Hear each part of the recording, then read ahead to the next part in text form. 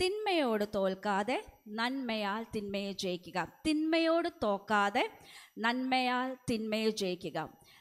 ഇന്നിവിടെ ഇരിക്കുമ്പോഴത്തേക്ക് നമ്മുടെ ജീവിതത്തിൽ പലർക്കും വ്യത്യസ്തമായ രീതിയിലായിരിക്കും. പക്ഷേ ഏതെങ്കിലുമൊക്കെ മേഖലകളിൽ തിന്മ അനുഭവിച്ചിട്ടുണ്ടോ? മറ്റുള്ളവരിൽ നിന്നുണ്ടായിട്ടുള്ള ഉപദ്രവങ്ങളോ വേദനിപ്പിക്കുന്ന വാക്കുകൾ, പ്രവർത്തികൾ.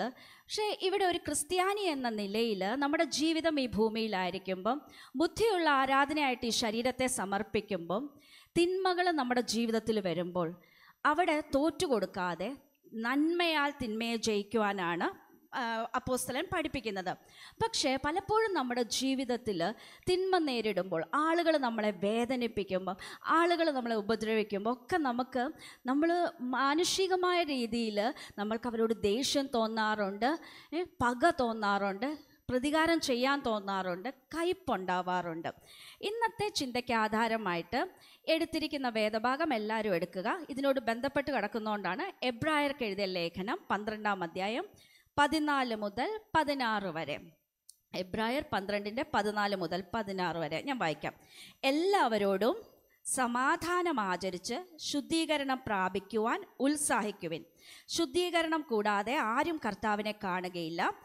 ആരും ദൈവകൃപ വിട്ടു പിന്മാറുകയും വെല്ല കയ്പുള്ള വേരും മുളച്ച് കലക്കമുണ്ടാക്കി അനേകർ അതിനാൽ മലിനപ്പെടുകയും ആരും ദുർനടപ്പുകാരനോ ഒരു ഊണിന് ജ്യേഷ്ഠാവകാശം വിറ്റുകളഞ്ഞ ഏശാവിനെ പോലെ അഭക്തനോ ആയി തീരാതിരിക്കുകയും ചെയ്യാതിരിക്കുവാൻ സൂക്ഷിച്ചുകൊള്ളുക. ഇതിൽ നിന്ന് ഒരു വേർഡാണ് ഞാൻ എടുത്തിരിക്കുന്നത്. ആരും ദൈവകൃപ വിട്ടു പിന്മാറുകയും വല്ല കയ്പുള്ള വേരും മുളച്ച് കലക്കമുണ്ടാക്കി. അതാണ് ഇന്നത്തെ എൻ്റെ topic. Beware of bitter Roots.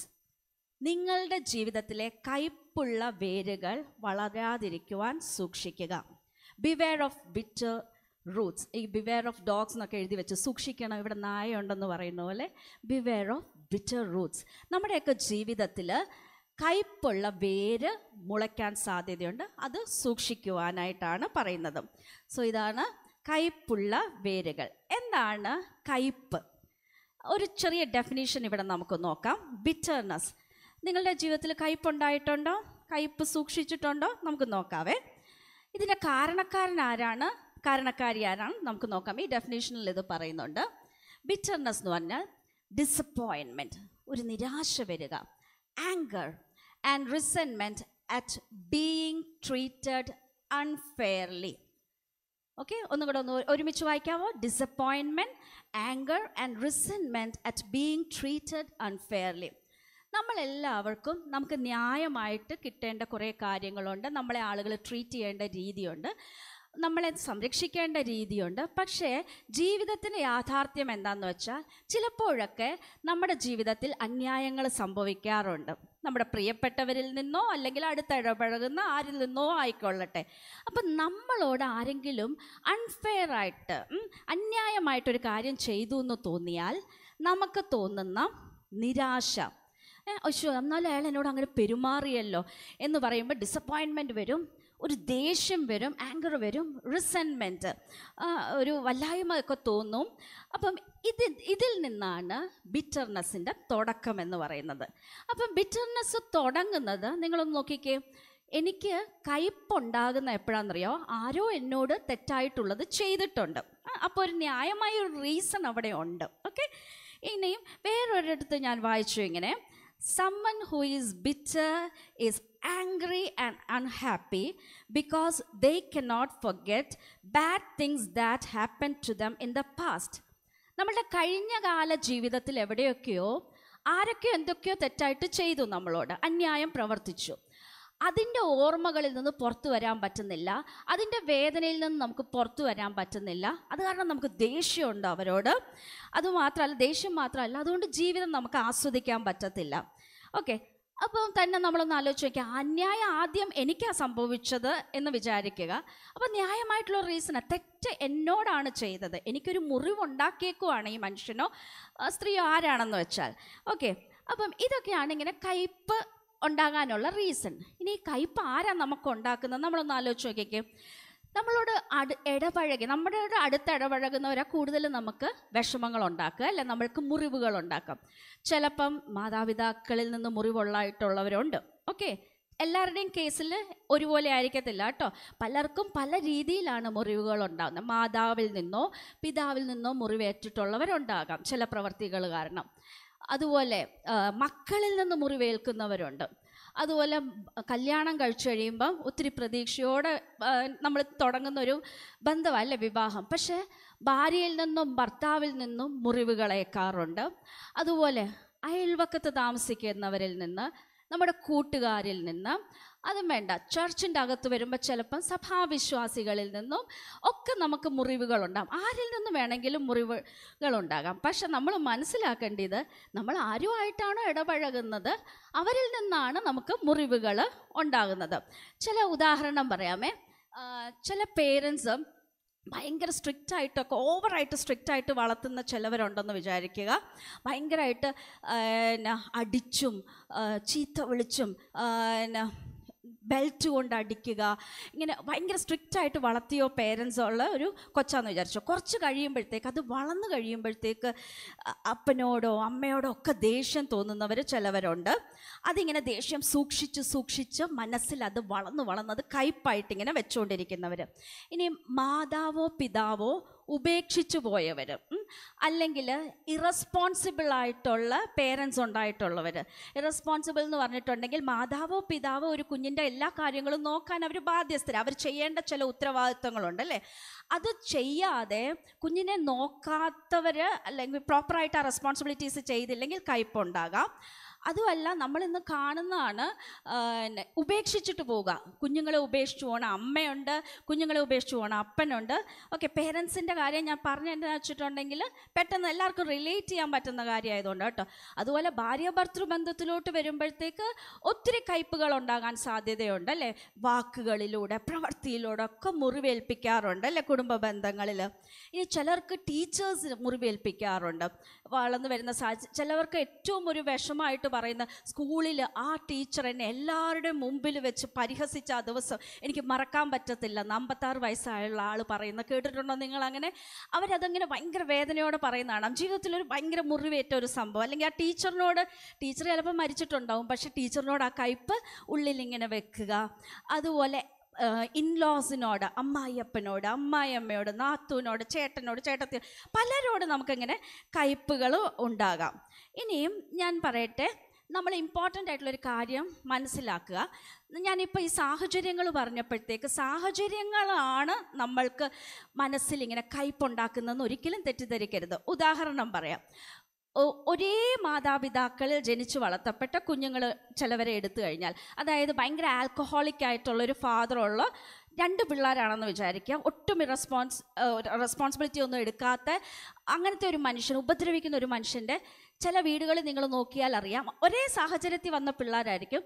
ഒരാൾ ചിലപ്പോൾ അങ്ങ് തീരുമാനം എടുക്കും, എൻ്റെ അപ്പനെ പോലെ ഞാൻ ആകത്തില്ല, ഞാൻ ഉത്തരവാദിത്വത്തോടെ പഠിക്കും, എനിക്ക് ഇതൊന്നും വേണ്ട എന്നൊക്കെ തീരുമാനിച്ച് നല്ല തീരുമാനങ്ങൾ എടുത്തു പോകുന്നവരെ കാണാറുണ്ട്.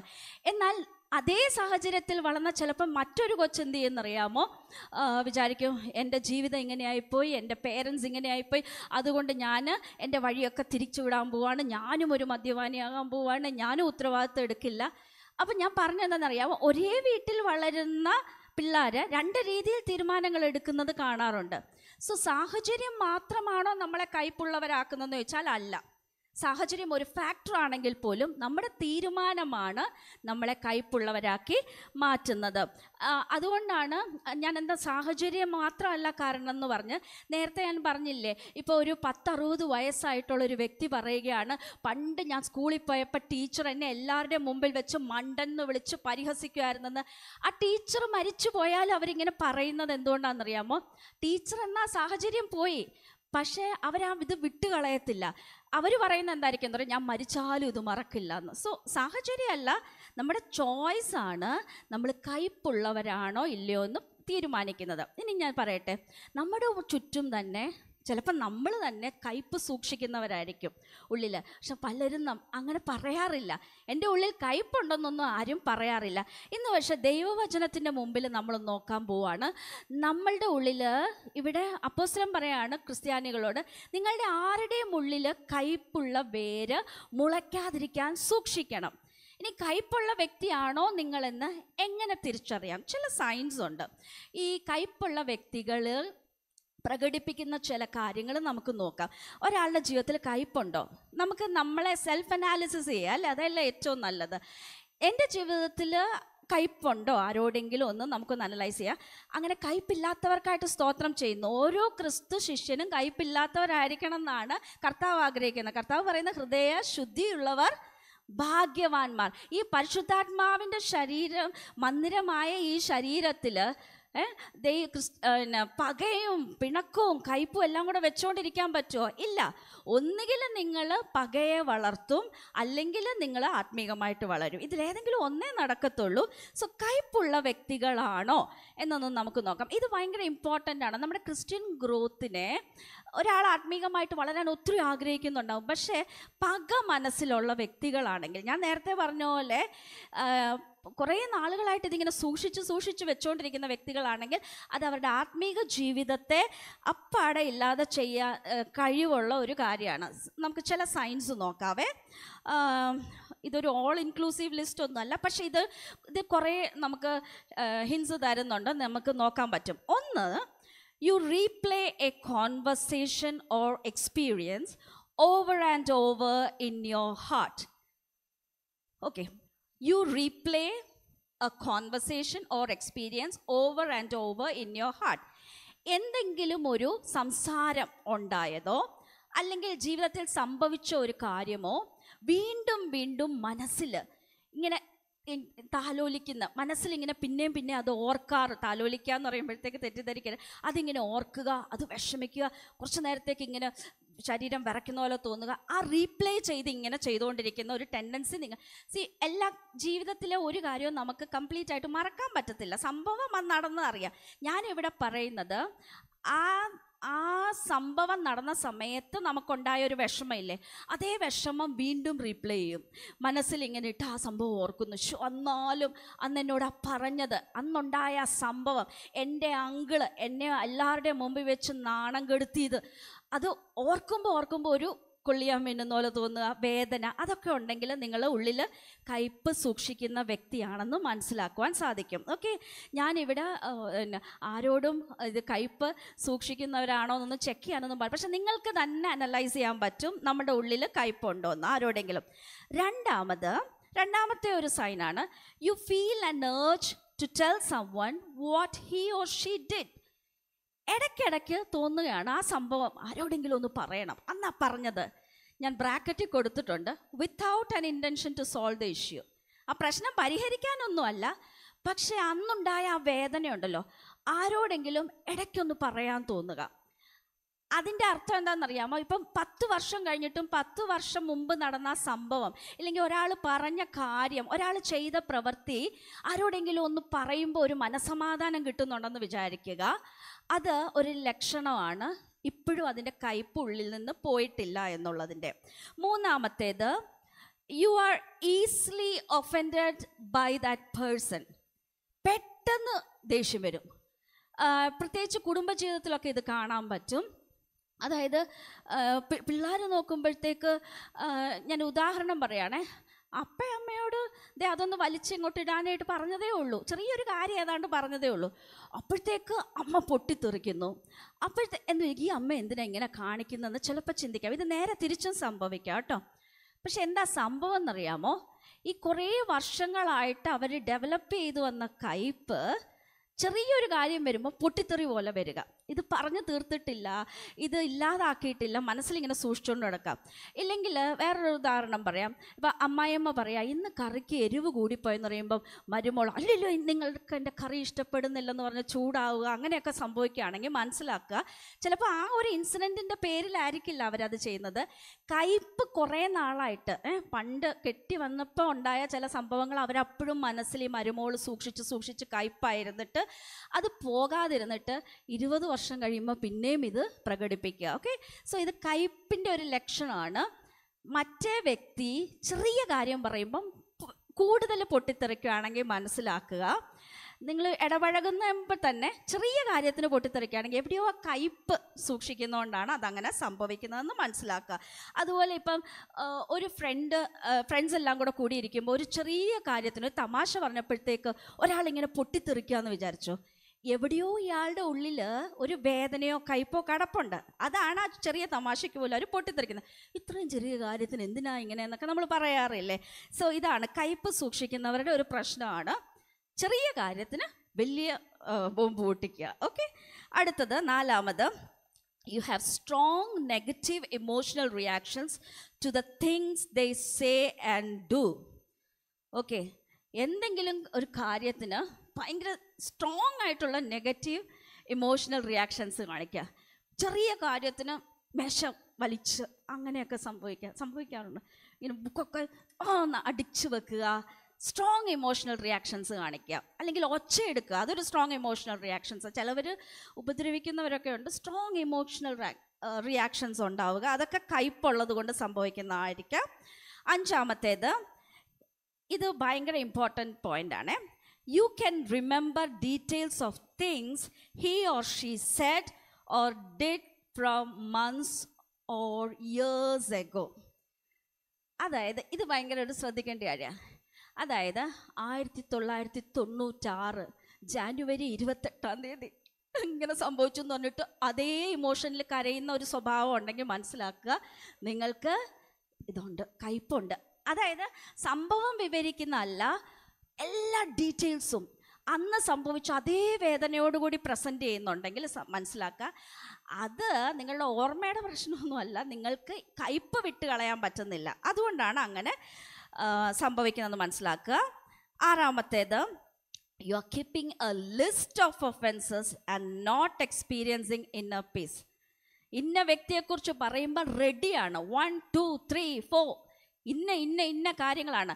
അന്ന് അയാൾ എന്നോട് ഇങ്ങനെ പറഞ്ഞു, അന്ന് അയാൾ എന്നോട് ഇങ്ങനെ ചെയ്തു, ലിസ്റ്റ് റെഡിയാണ്. അങ്ങനെ നിങ്ങൾ ലിസ്റ്റ് ഒരാളെക്കുറിച്ച് പറയുമ്പോൾ ഓർക്കുന്നുണ്ടെങ്കിൽ നിങ്ങൾ മനസ്സിലാക്കാൻ നിങ്ങൾക്ക് കയ്പുണ്ട്. സോ ഇതൊക്കെയാണ് കയ്പിൻ്റെ ചില ലക്ഷണങ്ങൾ. അപ്പോൾ ഏകദേശം മനസ്സിലായില്ലേ, ഇതൊക്കെയാണ് കയ്പ്. അപ്പോൾ പറയും, കയ്പുണ്ടോ എൻ്റെ ജീവിതത്തിൽ, ഒന്ന് ശ്രദ്ധിക്കുന്നത് നല്ലതാണ്. ഓക്കെ, ഈ കയ്പ് എന്തിനാ ഇത്ര ഡീൽ ചെയ്യേണ്ട ഒരു വിഷയമായിരിക്കും? നമ്മൾ ക്രിസ്ത്യാനികളോട് ലേഖനങ്ങളിൽ ഉപേക്ഷിച്ച് കളയാൻ പറയുന്ന പാപത്തിൽ നമ്മൾ പലപ്പോഴും പ്രസംഗിക്കുമ്പോൾ കള്ളുകൂടി മയക്കുമരുന്നൊക്കെ കളയണം, അല്ലെങ്കിൽ അതൊക്കെയാണ്. പക്ഷെ നിങ്ങൾ ശ്രദ്ധിച്ചറിയാം, ലിസ്റ്റിൽ ആദ്യം കിടക്കുന്ന പറഞ്ഞായിരിക്കും കയ്പ്, ക്രോധം. മറ്റേത് പ്രശ്നം ഇല്ലെന്നല്ല കേട്ടോ ഞാൻ പറഞ്ഞത്, പക്ഷേ ഈക്വലി ഇമ്പോർട്ടൻ്റ് ആണ് ഈ കയ്പൊക്കെ കളയുക എന്നുള്ളത്. ഇതൊരു ഇമോഷണൽ ക്യാൻസർ പോലെയാണ്. ഇച്ചിരി കയ്പുണ്ടെങ്കിൽ ഈ ക്യാൻസർ സെൽസ് പോലെ ഇങ്ങനെ വളർന്ന് ആ ശരീരത്തെ മുഴുവൻ നശിപ്പിക്കാനായിട്ട് ഈ കയ്പിന് സാധിക്കും. ഇനി ഞാൻ ആദ്യം പറഞ്ഞു, ഈ കയ്പ് തുടങ്ങുന്നത് ആക്ച്വലി ഇപ്പം എനിക്ക് ഒരാളോട് കയ്പുണ്ടെന്ന് വിചാരിക്കുക. ഓക്കെ, ബെൻ എന്നോടൊരു തെറ്റ് ചെയ്തു, എനിക്ക് ബെന്നിനോട് ദേഷ്യം വന്നു, എനിക്ക് കയ്പായി. ആക്ച്വലി ഇത് തുടങ്ങിയത് ആരാണ്? ബെന്നാ തുടങ്ങിയത്. ഞാൻ ആ സമയത്ത് നിരപരാധിയായിരുന്നു. ഓക്കെ, ഞാൻ വിക്റ്റിമായിരുന്നു.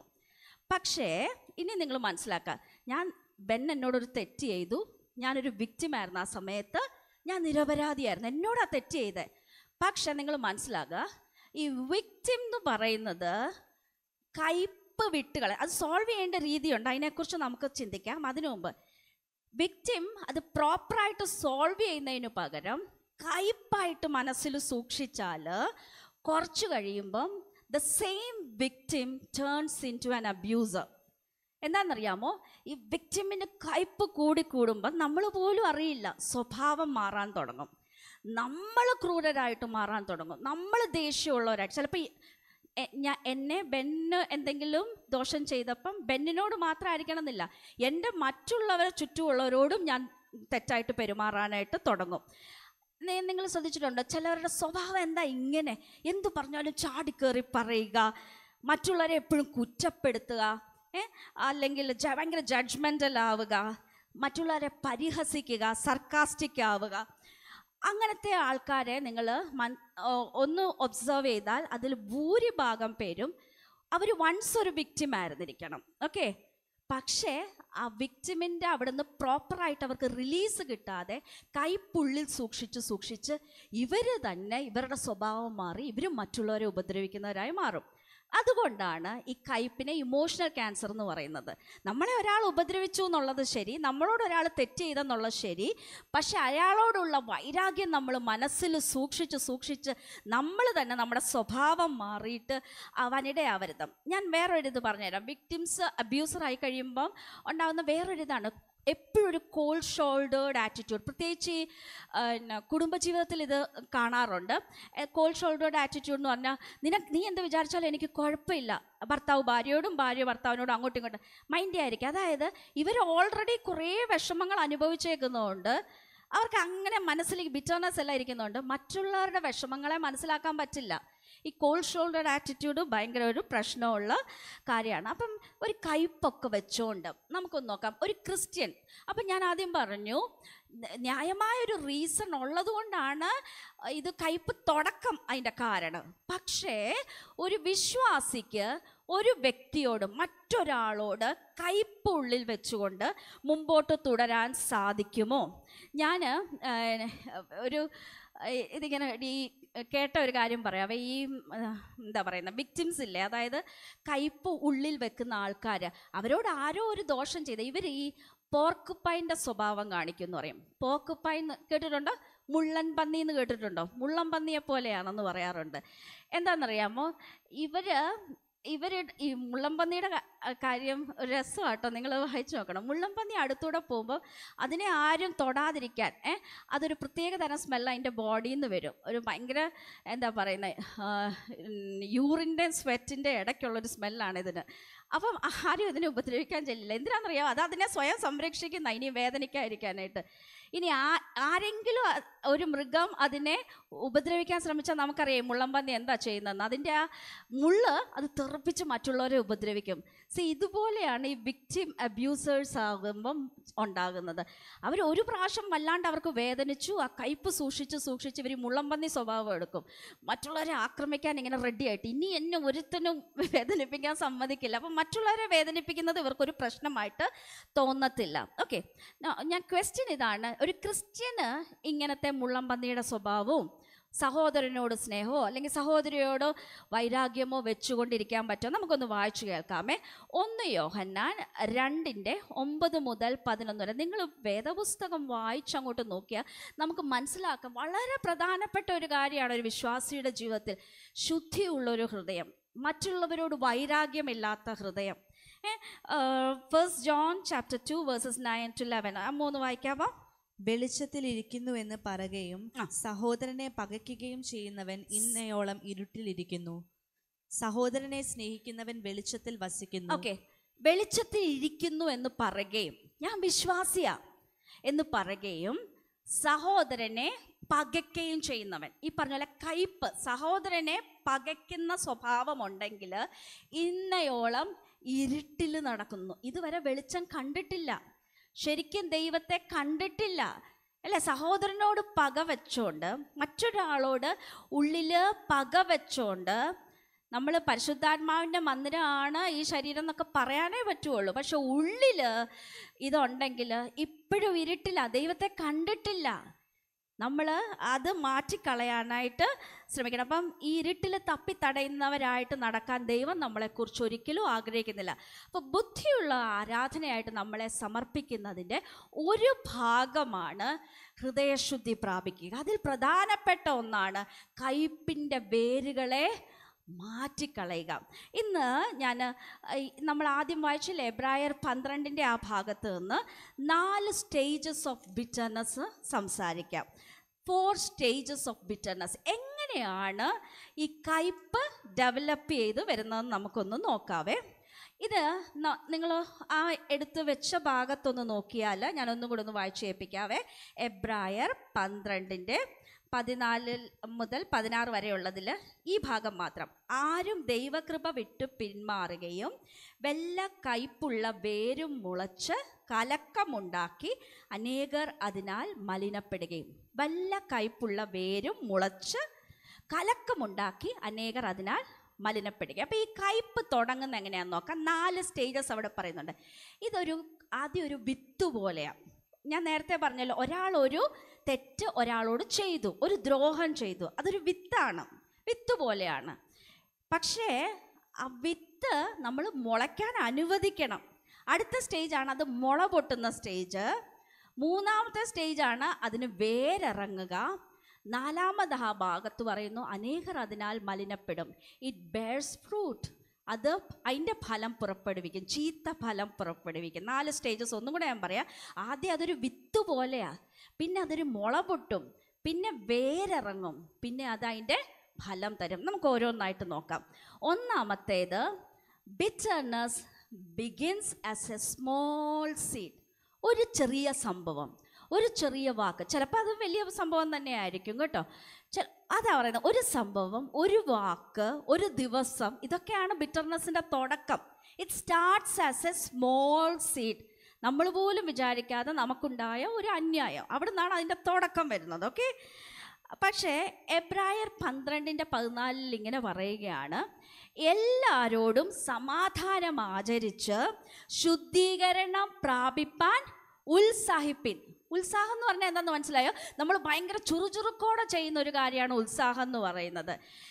ആരാധനയ്ക്ക് വരുമ്പോഴും ഇതുപോലെ ചുറുചുറുക്കോടെ ചെയ്യാനൊരു കാര്യം കർത്താവ് പറഞ്ഞിട്ടുണ്ട്. നിങ്ങൾ യാഗം അർപ്പിക്കാൻ വരുമ്പോഴത്തേക്ക് വരുന്ന സമയത്ത് ഓർക്കുകയാണ്, സഹോദരന് നിന്നോട് വല്ലതുമുണ്ടെന്ന് ഓർമ്മ വന്നാൽ അതവിടെ വെച്ചേച്ച് പോയി ആദ്യം നിരന്നിട്ട് വരാനായിട്ട്. ആരാധിക്കണ്ടെന്നല്ല പറഞ്ഞത്, നിരന്നിട്ട് വാ, എന്നിട്ട് ആരാധിക്കാനാണ് പറയുന്നത്. അപ്പോൾ അതുപോലെ തന്നെ ഉത്സാഹത്തിൽ ചെയ്തുകൊണ്ട് ഒരു കാര്യമാണ് എല്ലാവരോടും സമാധാനം ആചരിച്ച് ശുദ്ധീകരണം പ്രാപിക്കാൻ ഉത്സാഹിപ്പിൻ. അതിൻ്റെ അർത്ഥം എന്താ? ചിലരോടൊക്കെ നമുക്ക് സമാധാനം പോകും, പക്ഷെ ആ സമാധാനം റിസ്റ്റോർ ചെയ്യുവാനും നമ്മൾ ശ്രമിക്കേണ്ടതാണ് എന്ന് മനസ്സിലാക്കുക. ഓക്കെ. ഇനിയും ഏറ്റവും നമുക്ക് സമാധാനത്തിന് തടസ്സം വരുത്തുന്ന ആരാന്നറിയാമോ? ആളുകളാണ്. കാരണം എന്താണെന്നറിയാമോ? നമ്മളുടെ ഈ ബിറ്റർനെസ്സും ഒക്കെ ഉണ്ടാക്കുന്നത് ഈ ആളുകൾ അല്ലെങ്കിൽ പീപ്പിളാണ്. നിങ്ങൾക്ക് ഒരു വിഷമവും ഇല്ല, സമാധാനത്തോടെ ഒരു പ്രശ്നമില്ലാതെ ജീവിക്കണമെങ്കിൽ ചുറ്റും ആളുകളൊന്നും ഇല്ലാത്തൊരു സ്ഥലത്ത് പോയി താമസിച്ചാൽ മതി. ആളുകൾ നമുക്ക് ചുറ്റും ഉണ്ടെങ്കിൽ പ്രശ്നങ്ങളുണ്ടാകും, നമുക്ക് മുറിവുണ്ടാകും. ചിലപ്പോൾ അവർ പറയുന്ന കാര്യങ്ങൾ വേദനിക്കും, അവർ നമ്മളെ ചിലപ്പോൾ നിന്ദിക്കും, അല്ലേ? ഇത് ചിലപ്പോൾ അവഗണിക്കപ്പെടാറുണ്ട്, അല്ലേ? ഇതൊക്കെ നമുക്ക് മുറിവുകൾ ഉണ്ടാക്കുന്ന കാര്യമാണ്. ആളുകൾ നമ്മുടെ ചുറ്റിലും ഉണ്ടോ, പ്രശ്നങ്ങൾ ഉണ്ടാകാൻ സാധ്യതയുണ്ട്. ഇല്ലെങ്കിൽ പിന്നെ നമ്മളൊരു മുറിക്കകത്ത് അടച്ചു പൂട്ടിയിരിക്കണം, ഒരു പ്രശ്നം എനിക്ക് ഉണ്ടാകരുതെന്നുണ്ടെങ്കിൽ. പക്ഷെ നമ്മൾ ആളുകളോട് ഇടപെടുമ്പോൾ പ്രശ്നങ്ങൾ ഉണ്ടാകാൻ സാധ്യതയുണ്ട്. പക്ഷെ ആ പ്രശ്നങ്ങളിൽ നമ്മൾ അവിടെ കിടക്കുകയല്ല, പരിഹരിച്ച് മുമ്പോട്ട് പോകാനാണ് കർത്താവ് പഠിപ്പിച്ചു, അല്ലേ? ഓക്കെ. ഇനി നമുക്ക് എബ്രായർ 12 നിങ്ങൾ ആ എടുത്തു വെച്ച ഭാഗത്തിൽ അതിൻ്റെ 12ഉം 13ഉം ഒന്ന് വായിച്ചു നോക്കാവേ. എബ്രായർ 12:12-13. നമ്മൾ ഈ കയ്പുള്ള വേരൊക്കെ കളയണമെന്ന് പറയുന്നതിൻ്റെ തൊട്ട് മുമ്പുള്ള ഭാഗമാണ്. ഓക്കെ, നമുക്കൊന്ന് വായിച്ചു കേൾക്കാവേ. എബ്രായർ 12:12. ആകയാൽ തളർന്ന കൈയും കുഴഞ്ഞ മുഴങ്കാലും നിവർത്തുവിൻ. ഓക്കെ. ആകയാൽ തളർന്ന കൈയും കുഴഞ്ഞ മുഴങ്കാലും നിവർത്തുവിൻ. നിങ്ങൾ എബ്രായർ 12 1-ാം വാക്യം നോക്കിയാൽ അറിയാം, അതിൻ്റെ എഴുത്തുകാരൻ എന്താ ചെയ്യുന്നതെന്ന് അറിയാമോ? ഒരു വിശ്വാസിയെ ഒരു ഓട്ടക്കാരനോട് ഉപമിച്ചിരിക്കുകയാണ്. നിങ്ങളുടെ മുമ്പിൽ വെച്ചിരിക്കുന്ന ഓട്ടം സ്ഥിരതയോടെ ഓടണം, യേശുവിനെ നോക്കി എന്ന് പറഞ്ഞാണ് ആ അധ്യായം തുടങ്ങുന്നത്, അല്ലേ? ഒരു ഓട്ടക്കാരൻ ഓടിക്കൊണ്ടിരിക്കുകയാണ് ക്രിസ്തു വിശ്വാസി. സകല ഭാരവും മുറുകെ പറ്റുന്ന പാപവും ഒക്കെ വിട്ടിട്ട് അവൻ ഓടിക്കൊണ്ടിരിക്കുകയാണ്. ഓടുന്നതിൻ്റെ ഇടയ്ക്ക് നിങ്ങൾ കണ്ടിട്ടുണ്ടോ, ചിലവർ ഓട്ടക്കാർ തളർന്നു പോകാറുണ്ട്. ഈ ഓടുന്നതിൻ്റെ ഇടയിൽ തളർച്ച വന്നൊരു ഭാഗത്തെക്കുറിച്ചാണ് 12-ാം വാക്യം പറയുന്നത്. ഒന്നുകൂടെ ഒന്ന് വായിച്ചേ. ആകയാൽ ഓടിക്കൊണ്ടിരിക്കുവായിരുന്നേ, അപ്പൊ കൈ തളർന്നു പോയി, മുഴങ്കാല് കുഴഞ്ഞുപോയി. ആകയാൽ തളർന്ന കൈയും കുഴഞ്ഞ മുഴങ്കാലും നിവർത്തുവിൻ. അവിടെ ഈ ഭാഗത്ത് പറഞ്ഞുകൊണ്ട് വരികയാണ്. അടുത്തത്, മുടന്തുള്ളത് ഉളുക്കി പോകാതെ ഭേദമാകേണ്ടതിന് നിങ്ങളുടെ കാലിന് പാത നിരത്തുവിൻ. എന്നിട്ട് അടുത്തത്, എല്ലാവരോടും സമാധാനം ആചരിച്ച് ശുദ്ധീകരണം പ്രാപിപ്പാൻ ഉത്സാഹിപ്പിൻ. ആ ഭാഗത്ത് പറഞ്ഞു വരുന്നത് കർത്താവിൻ്റെ ബാലശിക്ഷയെക്കുറിച്ച് പറയുന്നുണ്ട്, ആളുകളുമായിട്ട് പ്രശ്നം ഉണ്ടായാൽ അത് നിരപ്പാകുന്നതിനെക്കുറിച്ച് പറയുന്നുണ്ട്. നമ്മുടെ ക്രിസ്തീയ ജീവിതം എന്ന ഓട്ടത്തിൽ ഇതുപോലെ നമ്മൾ തളർന്നു പോണ, ചിലപ്പോൾ ഇരുന്നു പോണ ചിലപ്പോൾ സന്ദർഭങ്ങളുണ്ട്. ആളുകളുമായിട്ട് പ്രശ്നം ഉണ്ടായി കഴിയുമ്പോൾ ഉണ്ടല്ലോ, ക്രിസ്തീയ ജീവിതത്തിൽ മുന്നേറാനൊന്നും പറ്റില്ല. അപ്പം കയ്പൊക്കെ സൂക്ഷിച്ചുകൊണ്ടിരുന്നാൽ എത്ര ശ്രമിച്ചാലും ആത്മീകമായിട്ട് ഏത് പാസ്റ്റർ തലേ കൈവച്ച് പ്രാർത്ഥിച്ചാലും ഒന്നും നടക്കത്തില്ല. ഉള്ളിൽ കയ്പ് വെച്ചിട്ടുണ്ടെങ്കിൽ അത് നമ്മൾ ആദ്യം ശരിയാക്കണം. എല്ലാവരോടും സമാധാനം ആചരിക്കാൻ ഉത്സാഹിക്കണം. അതാണ് നമ്മുടെ കൈ നേരെയാക്കുക, കാല് നേരെയാക്കുക എന്നൊക്കെ പറയുന്നത്. ഓക്കെ, അപ്പം ഇതൊക്കെ ഉപയോഗിച്ചുകൊണ്ടാണ് നമ്മൾ മുമ്പോട്ട് പോകേണ്ടത്. അപ്പം നമ്മളൊന്ന് ആലോചിച്ച് നോക്കിക്കുക. അപ്പം ചിലവർ വിചാരിക്കും, സിസ്റ്ററെ എൻ്റെ ജീവിതത്തിലെ പ്രശ്നം നിങ്ങൾക്കറിയാത്തത് കൊണ്ടാണ്, ഞാൻ എങ്ങനെ ഇവരോട് ക്ഷമിക്കും? ഞാൻ ഈ ക്വസ്റ്റ്യൻ ഇങ്ങനെ ചിന്തിക്കാറുണ്ട്, പലരുടെ അനുഭവം കേൾക്കാറുണ്ട്. നമ്മൾ മനസ്സിലാക്കുക, നമ്മൾ പലപ്പോഴും ഈ കയ്പുള്ളവരുടെ വിചാരം ലോകത്തിൽ ഏറ്റവും കൂടുതൽ അന്യായം സംഭവിച്ചിരിക്കുന്നത് എനിക്കാണെന്നുള്ളൊരു ചിന്തയുണ്ടാവും. കയ്പുള്ളവരുടെ ഒരു പ്രത്യേകതയാണ്, വേറെ ആരുടെ വിഷമം എനിക്ക് സംഭവിച്ചത് എന്താണെന്നറിയാം, എന്നോട് ചെയ്തതെന്താ. നമ്മൾ ഓരോരുത്തരോടും പേഴ്സണലി ഒന്ന് സംസാരിച്ച് നോക്കുകയാണെങ്കിൽ, പക്ഷെ എല്ലാം ഒന്ന് റിവീൽ ചെയ്യരുത് കേട്ടോ എല്ലാവരോടും. ശരിക്കും പറഞ്ഞാൽ എല്ലാവർക്കും അവരുടേതായ ജീവിതത്തിൽ കയ്പുകൾ ഉണ്ടായിട്ടുണ്ട്. ചിലവരത് പറയുന്നു, ചിലവരത് പറയുന്നില്ല എന്ന് മാത്രമേ ഉള്ളൂ. ഒന്ന് നോക്കിയാൽ ബാല്യം മുതൽ എന്തോരം അബ്യൂസുകളൊക്കെ സംഭവിച്ചിട്ടുള്ളവരുണ്ട്. കയ്പുള്ള ഒത്തിരി സാഹചര്യത്തിൽ കൂടെ വന്നിട്ടുള്ളവർ ഉണ്ടാകും. ഞാൻ ഇത് വെച്ചപ്പോൾ എനിക്ക് ഈ ഒരു കഥാപാത്രത്തെ ബൈബിളിൽ നിന്ന് പറയാതിരിക്കാൻ പറ്റത്തില്ല. അന്യായം സഹിക്കുക എന്ന് പറയുന്നത്, കാരണം നമ്മൾ പലപ്പോഴും പറയുന്നതാണെങ്കിലും ഇത് പ്രിപ്പയർ ചെയ്തുകൊണ്ടിരുന്നപ്പോൾ എൻ്റെ മനസ്സിലോട്ട് ഓടിയെത്തി, ഇത്രയും അന്യായം ഒരു മനുഷ്യന് സംഭവിക്കുക എന്ന് പറയുന്നത് ഈ ഒരു മനുഷ്യനാണ് യോസഫ്. ബൈബിളിലെ ഉൽപ്പത്തിയിൽ കാണുന്ന യോസഫ് ഒന്ന് ആലോചിച്ച് നോക്കിക്കേ. അന്യായത്തിൻ്റെ അങ്ങേ അറ്റമാണ് യോസഫിന് സംഭവിച്ചത്. അത് വേറെ ആരിൽ നിന്നുമല്ല, കൂടപ്പിറപ്പുകളിൽ നിന്നാണ് ഉണ്ടായത് അന്യായം, അല്ലേ? എന്തോരം മുറിവുകൾ. നിങ്ങൾ ഇവിടെ ഒരു പിക്ചർ കാണാം. യോസഫ് എന്ന് പറയുന്ന യൗവനക്കാരൻ, ഒരു 30 വയസ്സടുക്കാറായ മനുഷ്യൻ. ഒന്ന് ആലോചിച്ച് നോക്കിയാൽ ഏകദേശം 14 വർഷം വേറൊരു രാജ്യത്ത് ഈജിപ്തിലെ കുണ്ടറയിൽ കിടക്കുക എന്ന് പറഞ്ഞാൽ, കുണ്ടറ എന്ന് പറയുന്നത് നമ്മുടെ ഇന്നത്തെ പോലത്തെ സുഖമായിട്ടുള്ള ജയിലൊന്നും അല്ല. നമ്മുടെ ഇവിടുത്തെ ജയിലിലൊക്കെ സുഖമെന്നൊക്കെയാണ് പറഞ്ഞു കേട്ടിട്ടുള്ളത്, അല്ലേ? ചിക്കനും കിട്ടും, മീനും കിട്ടും, പിന്നെ ഗോതമ്പുണ്ടൊക്കെ നല്ല ടേസ്റ്റിലാണ് കിട്ടുന്നത്. പക്ഷേ ഇത് കുണ്ടറയാണ്. ഇവിടെ മഴ പെയ്താൽ ഇവിടെ ചെളിവെള്ളത്തിലായിരിക്കും. എല്ലാം എന്താ പറയുന്ന റോഡൻ, എലിയും പല്ലി പാറ്റ എല്ലാം കൂടെ ജീവിക്കുന്ന കുണ്ടറ എന്ന് പറയുന്ന അങ്ങനത്തെ ഭയങ്കര മോശം ഒരു അനുഭവത്തിലാണ് കുറേ വർഷമായിട്ട് ചെറുപ്പക്കാരൻ കിടക്കുന്നത്. ഏകദേശം 14 വർഷത്തോളമാണ്. നമ്മൾക്ക് മറ്റെന്തും തിരിച്ചു പിടിക്കാം, പക്ഷെ കഴിഞ്ഞു പോയ സമയമുണ്ടല്ലോ ഒരു മനുഷ്യൻ്റെ ജീവിതത്തിൽ, അത് നഷ്ടപ്പെടുക എന്ന് പറയുന്നത് ചിന്തിക്കാൻ പറ്റുക, അത് തിരിച്ചു പിടിക്കാൻ പറ്റില്ല. യോസഫിന് നഷ്ടപ്പെട്ടത് എന്തായിരുന്നു? ഏറ്റവും പ്രധാനപ്പെട്ട, ഞാൻ പറയും യോസഫിൻ്റെ ജീവിതത്തിലെ നമ്മൾ പറയില്ലേ, ഈ ഒരു 20 വയസ്സ് തൊട്ട് ഒരു 30 വയസ്സുള്ള പ്രായം, അതാ നഷ്ടപ്പെട്ടത്.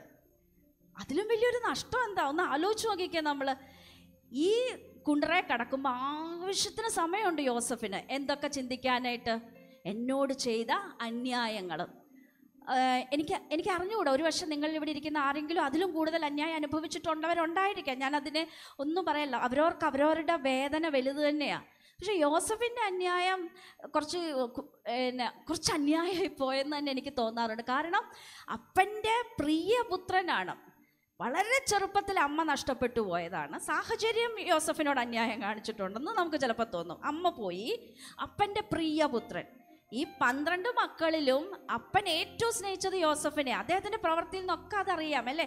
ഏറ്റവും നല്ലൊരു കളർഫുൾ ആയിട്ടുള്ള കോട്ടൊക്കെ തയ്പ്പിച്ചു കൊടുത്തപ്പോൾ സഹോദരന്മാർക്ക് ജലസി ഉണ്ടാവുന്നു, അല്ലേ? സാഹചര്യം, അല്ലേ? അപ്പം ആ ഒരു അവർ ചെയ്ത യാക്കോബ് എന്ന പിതാവ് ചെയ്ത തെറ്റിനെ കുറിച്ചൊന്നും നമ്മളിപ്പോൾ ചിന്തിക്കാൻ പോണില്ല. പക്ഷെ പറയാ, സാഹചര്യങ്ങൾ യോസഫിനോട് അന്യായം കാണിക്കാൻ സഹോദരന്മാരെ പ്രേരിപ്പിച്ചു. ഇവനെ ഇല്ലാതാക്കണം. നിങ്ങളുടെ ജീവിതത്തിൽ ഇങ്ങനത്തെ ഏതെങ്കിലും മേഖലയിൽ കൂടെ പോയിട്ടുണ്ടോ? ചിലപ്പോൾ പൊട്ടക്കിണറ്റിൽ കൊണ്ടുപോയിട്ടിട്ടുണ്ടാവില്ല, പക്ഷെ പല അറ്റാക്സ് ഇന്ന് നടത്താറുണ്ടല്ലേ? വാക്കുകൾ കൊണ്ട്, ഫോണിൽ വിളിച്ച് ചീത്ത പറയാം, ടെക്സ്റ്റ് ചെയ്ത് ചീത്ത പറയാം, സോഷ്യൽ മീഡിയയിൽ നിങ്ങളെ ഹറാസ് ചെയ്യാം, അങ്ങനെ പലതരത്തിൽ ഇന്ന് ചെയ്യാറുണ്ടല്ലേ? ഈ സഹോദരന്മാർ തീരുമാനിച്ചു ഇവനെ ഇല്ലാതാക്കണം. ചെയ്തെന്താ? അവനെ ഒരു ദിവസം ഇതൊന്നും അറിയാതെ വരുന്ന യോസഫിനെ പൊട്ടക്കിണറ്റിലിടുക. നമുക്കത് ഒരൊറ്റ വാക്കിൽ ചിന്തിച്ചു പോകാൻ പറ്റുന്ന കാര്യമാണോ? ഒന്ന് ആലോചിച്ച് നോക്കേ. ഈ പൊട്ടക്കിണറ്റ് വീഴുക എന്ന് പറഞ്ഞാൽ തിരിച്ച് യോസഫിന് ഒരിക്കലും കയറി വരാൻ പറ്റത്തില്ല. അവിടെ കടന്ന് ഉണ്ടായിട്ടുണ്ടാകുന്ന ആ ട്രോമ എന്ന് ആലോചിച്ച് നോക്കിക്കേ. ആരെന്നെ ഇവിടുന്ന് രക്ഷപ്പെടുത്തും? ഒരാൾ സഹായിച്ചില്ലെങ്കിൽ പുറത്ത് വരില്ല. ഒരുപക്ഷെ ഈ സഹോദരന്മാരെന്താ ചിന്തിച്ചു? അവിടുന്ന് കുറച്ച് കഴിയുമ്പോൾ യോസഫിനെ ആരെങ്കിലും രക്ഷപ്പെടുത്തി തിരിച്ചു വീട്ടിൽ വരുമെന്നോ? ഇല്ല. അവിടെ ആരും അതിലെ കടന്നു പോകാത്ത സാഹചര്യമാണ്. യോസഫ് ഇവിടെ കടന്ന് മരിച്ചോളൂ. അവർക്ക് ഡയറക്റ്റ് കൊല്ലാൻ പറ്റാഞ്ഞത് കൊണ്ടാണ് കൊണ്ട പൊട്ടക്കിണറ്റിലിടുന്നത്. പക്ഷേ അതിനുശേഷം നമുക്കറിയാം, കുറച്ച് മിസ്രൈമെ കച്ചവടക്കാർ പോകുമ്പം കാശിന് വിറ്റ് കളഞ്ഞു. സ്വന്തം ബ്രദേഴ്സ് വിറ്റ് കളയുക ഒരു വസ്തുവിനെ പോലെ അവരുടെ നേട്ടത്തിന് വേണ്ടിയിട്ട്. അവർക്കത് യോസഫിനെ കാണണ്ട, ഇനി വിറ്റ് കളഞ്ഞു. നമ്മളെ ചതിച്ച കഥകളൊക്കെ നമ്മൾ പറയാറുണ്ട് അല്ലേ? ശരിക്കും ഇവിടെ വിറ്റ് കളയുക യോസഫിനെ അടിമയായിട്ട്. ഇനി എന്താ യോസഫിന്? അവർക്ക് തല്ലാം, കൊല്ലാം, എന്തിനു വേണേലും ഈ സഹോദരന്മാർ വിട്ടുകൊടുക്കുകയാണ് ചെയ്യുന്നത്. യോസഫ് പോത്തിഫറിൻ്റെ വീട്ടിൽ വന്നു. ഞാൻ നിങ്ങളോട് ഈ അന്യായത്തെക്കുറിച്ചൊന്ന് ചിന്തിക്കാൻ പറയുകയാണ്. ഏകദേശം ഒരു കൗമാരപ്രായം, മേ ബി ഒരു 16-17 ആ ഏജിലായിരിക്കാം. പോത്തിഫറിൻ്റെ വീട്ടിൽ വരുന്നു, നല്ലവനായിട്ട് ജോലി ചെയ്യുന്നു ഈ അടിമ. പോത്തിഫറിനൊരു ഇഷ്ടം തോന്നുന്നു, അവനെ പ്രൊമോട്ട് ചെയ്യുന്നു. പക്ഷെ അവിടെയും വരുന്നൊരു അന്യായം പോത്തിഫറിൻ്റെ ഭാര്യയിൽ നിന്ന്. നമുക്ക് ആ കഥ അറിയാവുന്നതാണ്. ഏറ്റവും വലിയൊരു നോണ ഈ നിർമ്മലനായ ഈ പയ്യനെക്കുറിച്ച് പറഞ്ഞിട്ട് അവന് അവസാനം എങ്ങോട്ടാണ് വരുന്നത്?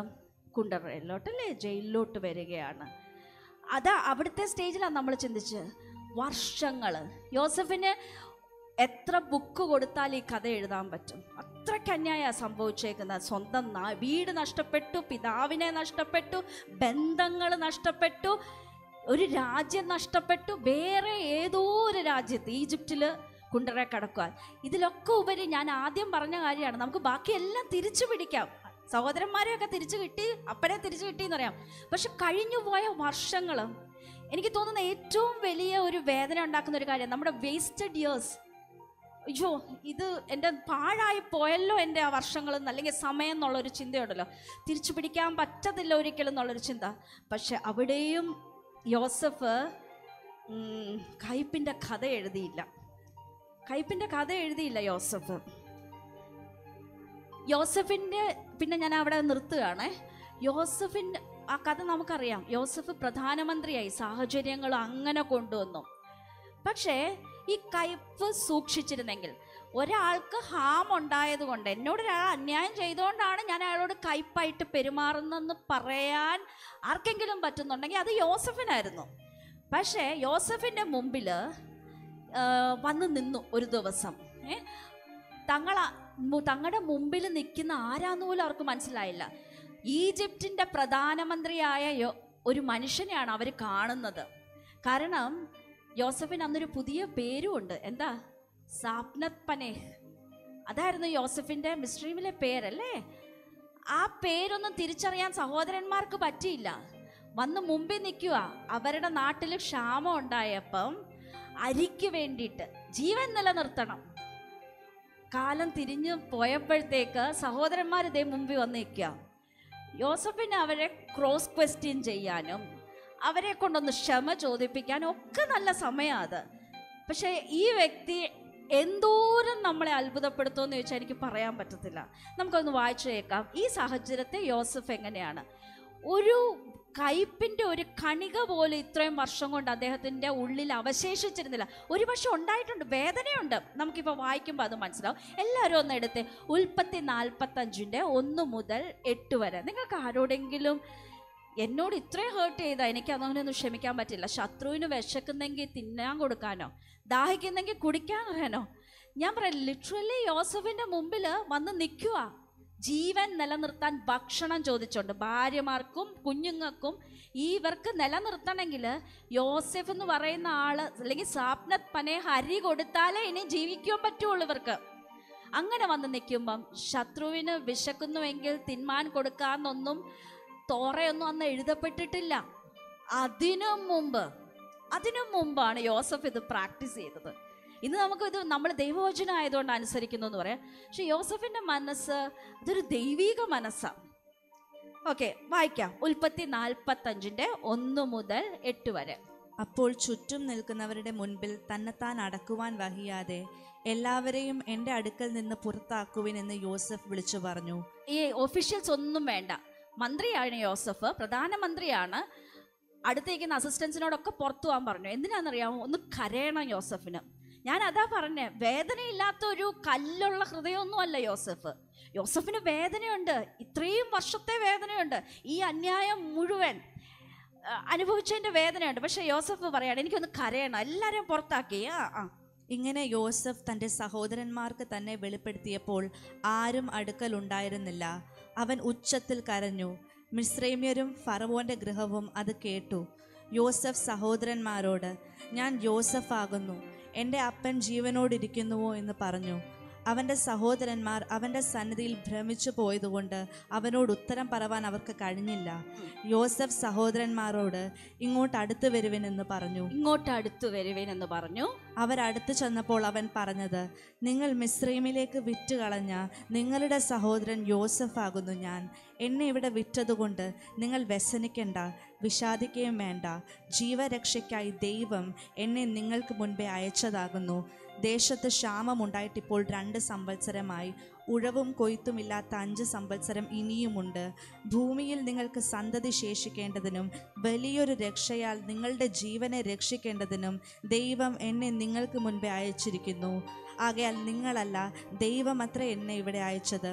അവൻ എന്നെ ഫറവോനു പിതാവും അവൻ്റെ ഗൃഹത്തിനൊക്കെയും യജമാനനും മിസ്രയീം ദേശത്തിനൊക്കെയും അധിപതിയുമാക്കിയിരിക്കുന്നു. ഇങ്ങനെ പറയാറുണ്ട്, നന്മയ്ക്ക് നന്മ പകരം ചെയ്യുന്നതും തിന്മയ്ക്ക് തിന്മ പകരം ചെയ്യുന്നതും മാനുഷികമായിട്ടുള്ള കാര്യമാണ്. ഒരാൾ എനിക്കൊരു നന്മ ചെയ്താൽ ഞാൻ തിരിച്ചു നന്മ ചെയ്യും, തിന്മ ചെയ്താൽ തിന്മ, ടിറ്റ് ഫോർ ടാറ്റ്, അത് മാനുഷികമായിട്ടുള്ളൊരു കാര്യമാണ്. ഒരാൾ എനിക്ക് നന്മ ചെയ്താൽ ഞാൻ തിന്മ ചെയ്യുന്നത് അത് പൈശാചികമായിട്ടുള്ളൊരു കാര്യമാണ്. എനിക്കൊരാൾ നന്മ ചെയ്യുമ്പോൾ തിരിച്ച് തിന്മയാണ് ചെയ്യുന്നെങ്കിൽ പൈശാചിക. പക്ഷെ ഒരാൾ എനിക്ക് തിന്മ ചെയ്യുമ്പം ഞാൻ നന്മ ചെയ്താൽ അത് ദൈവീകമാണ്. ആമേൻ.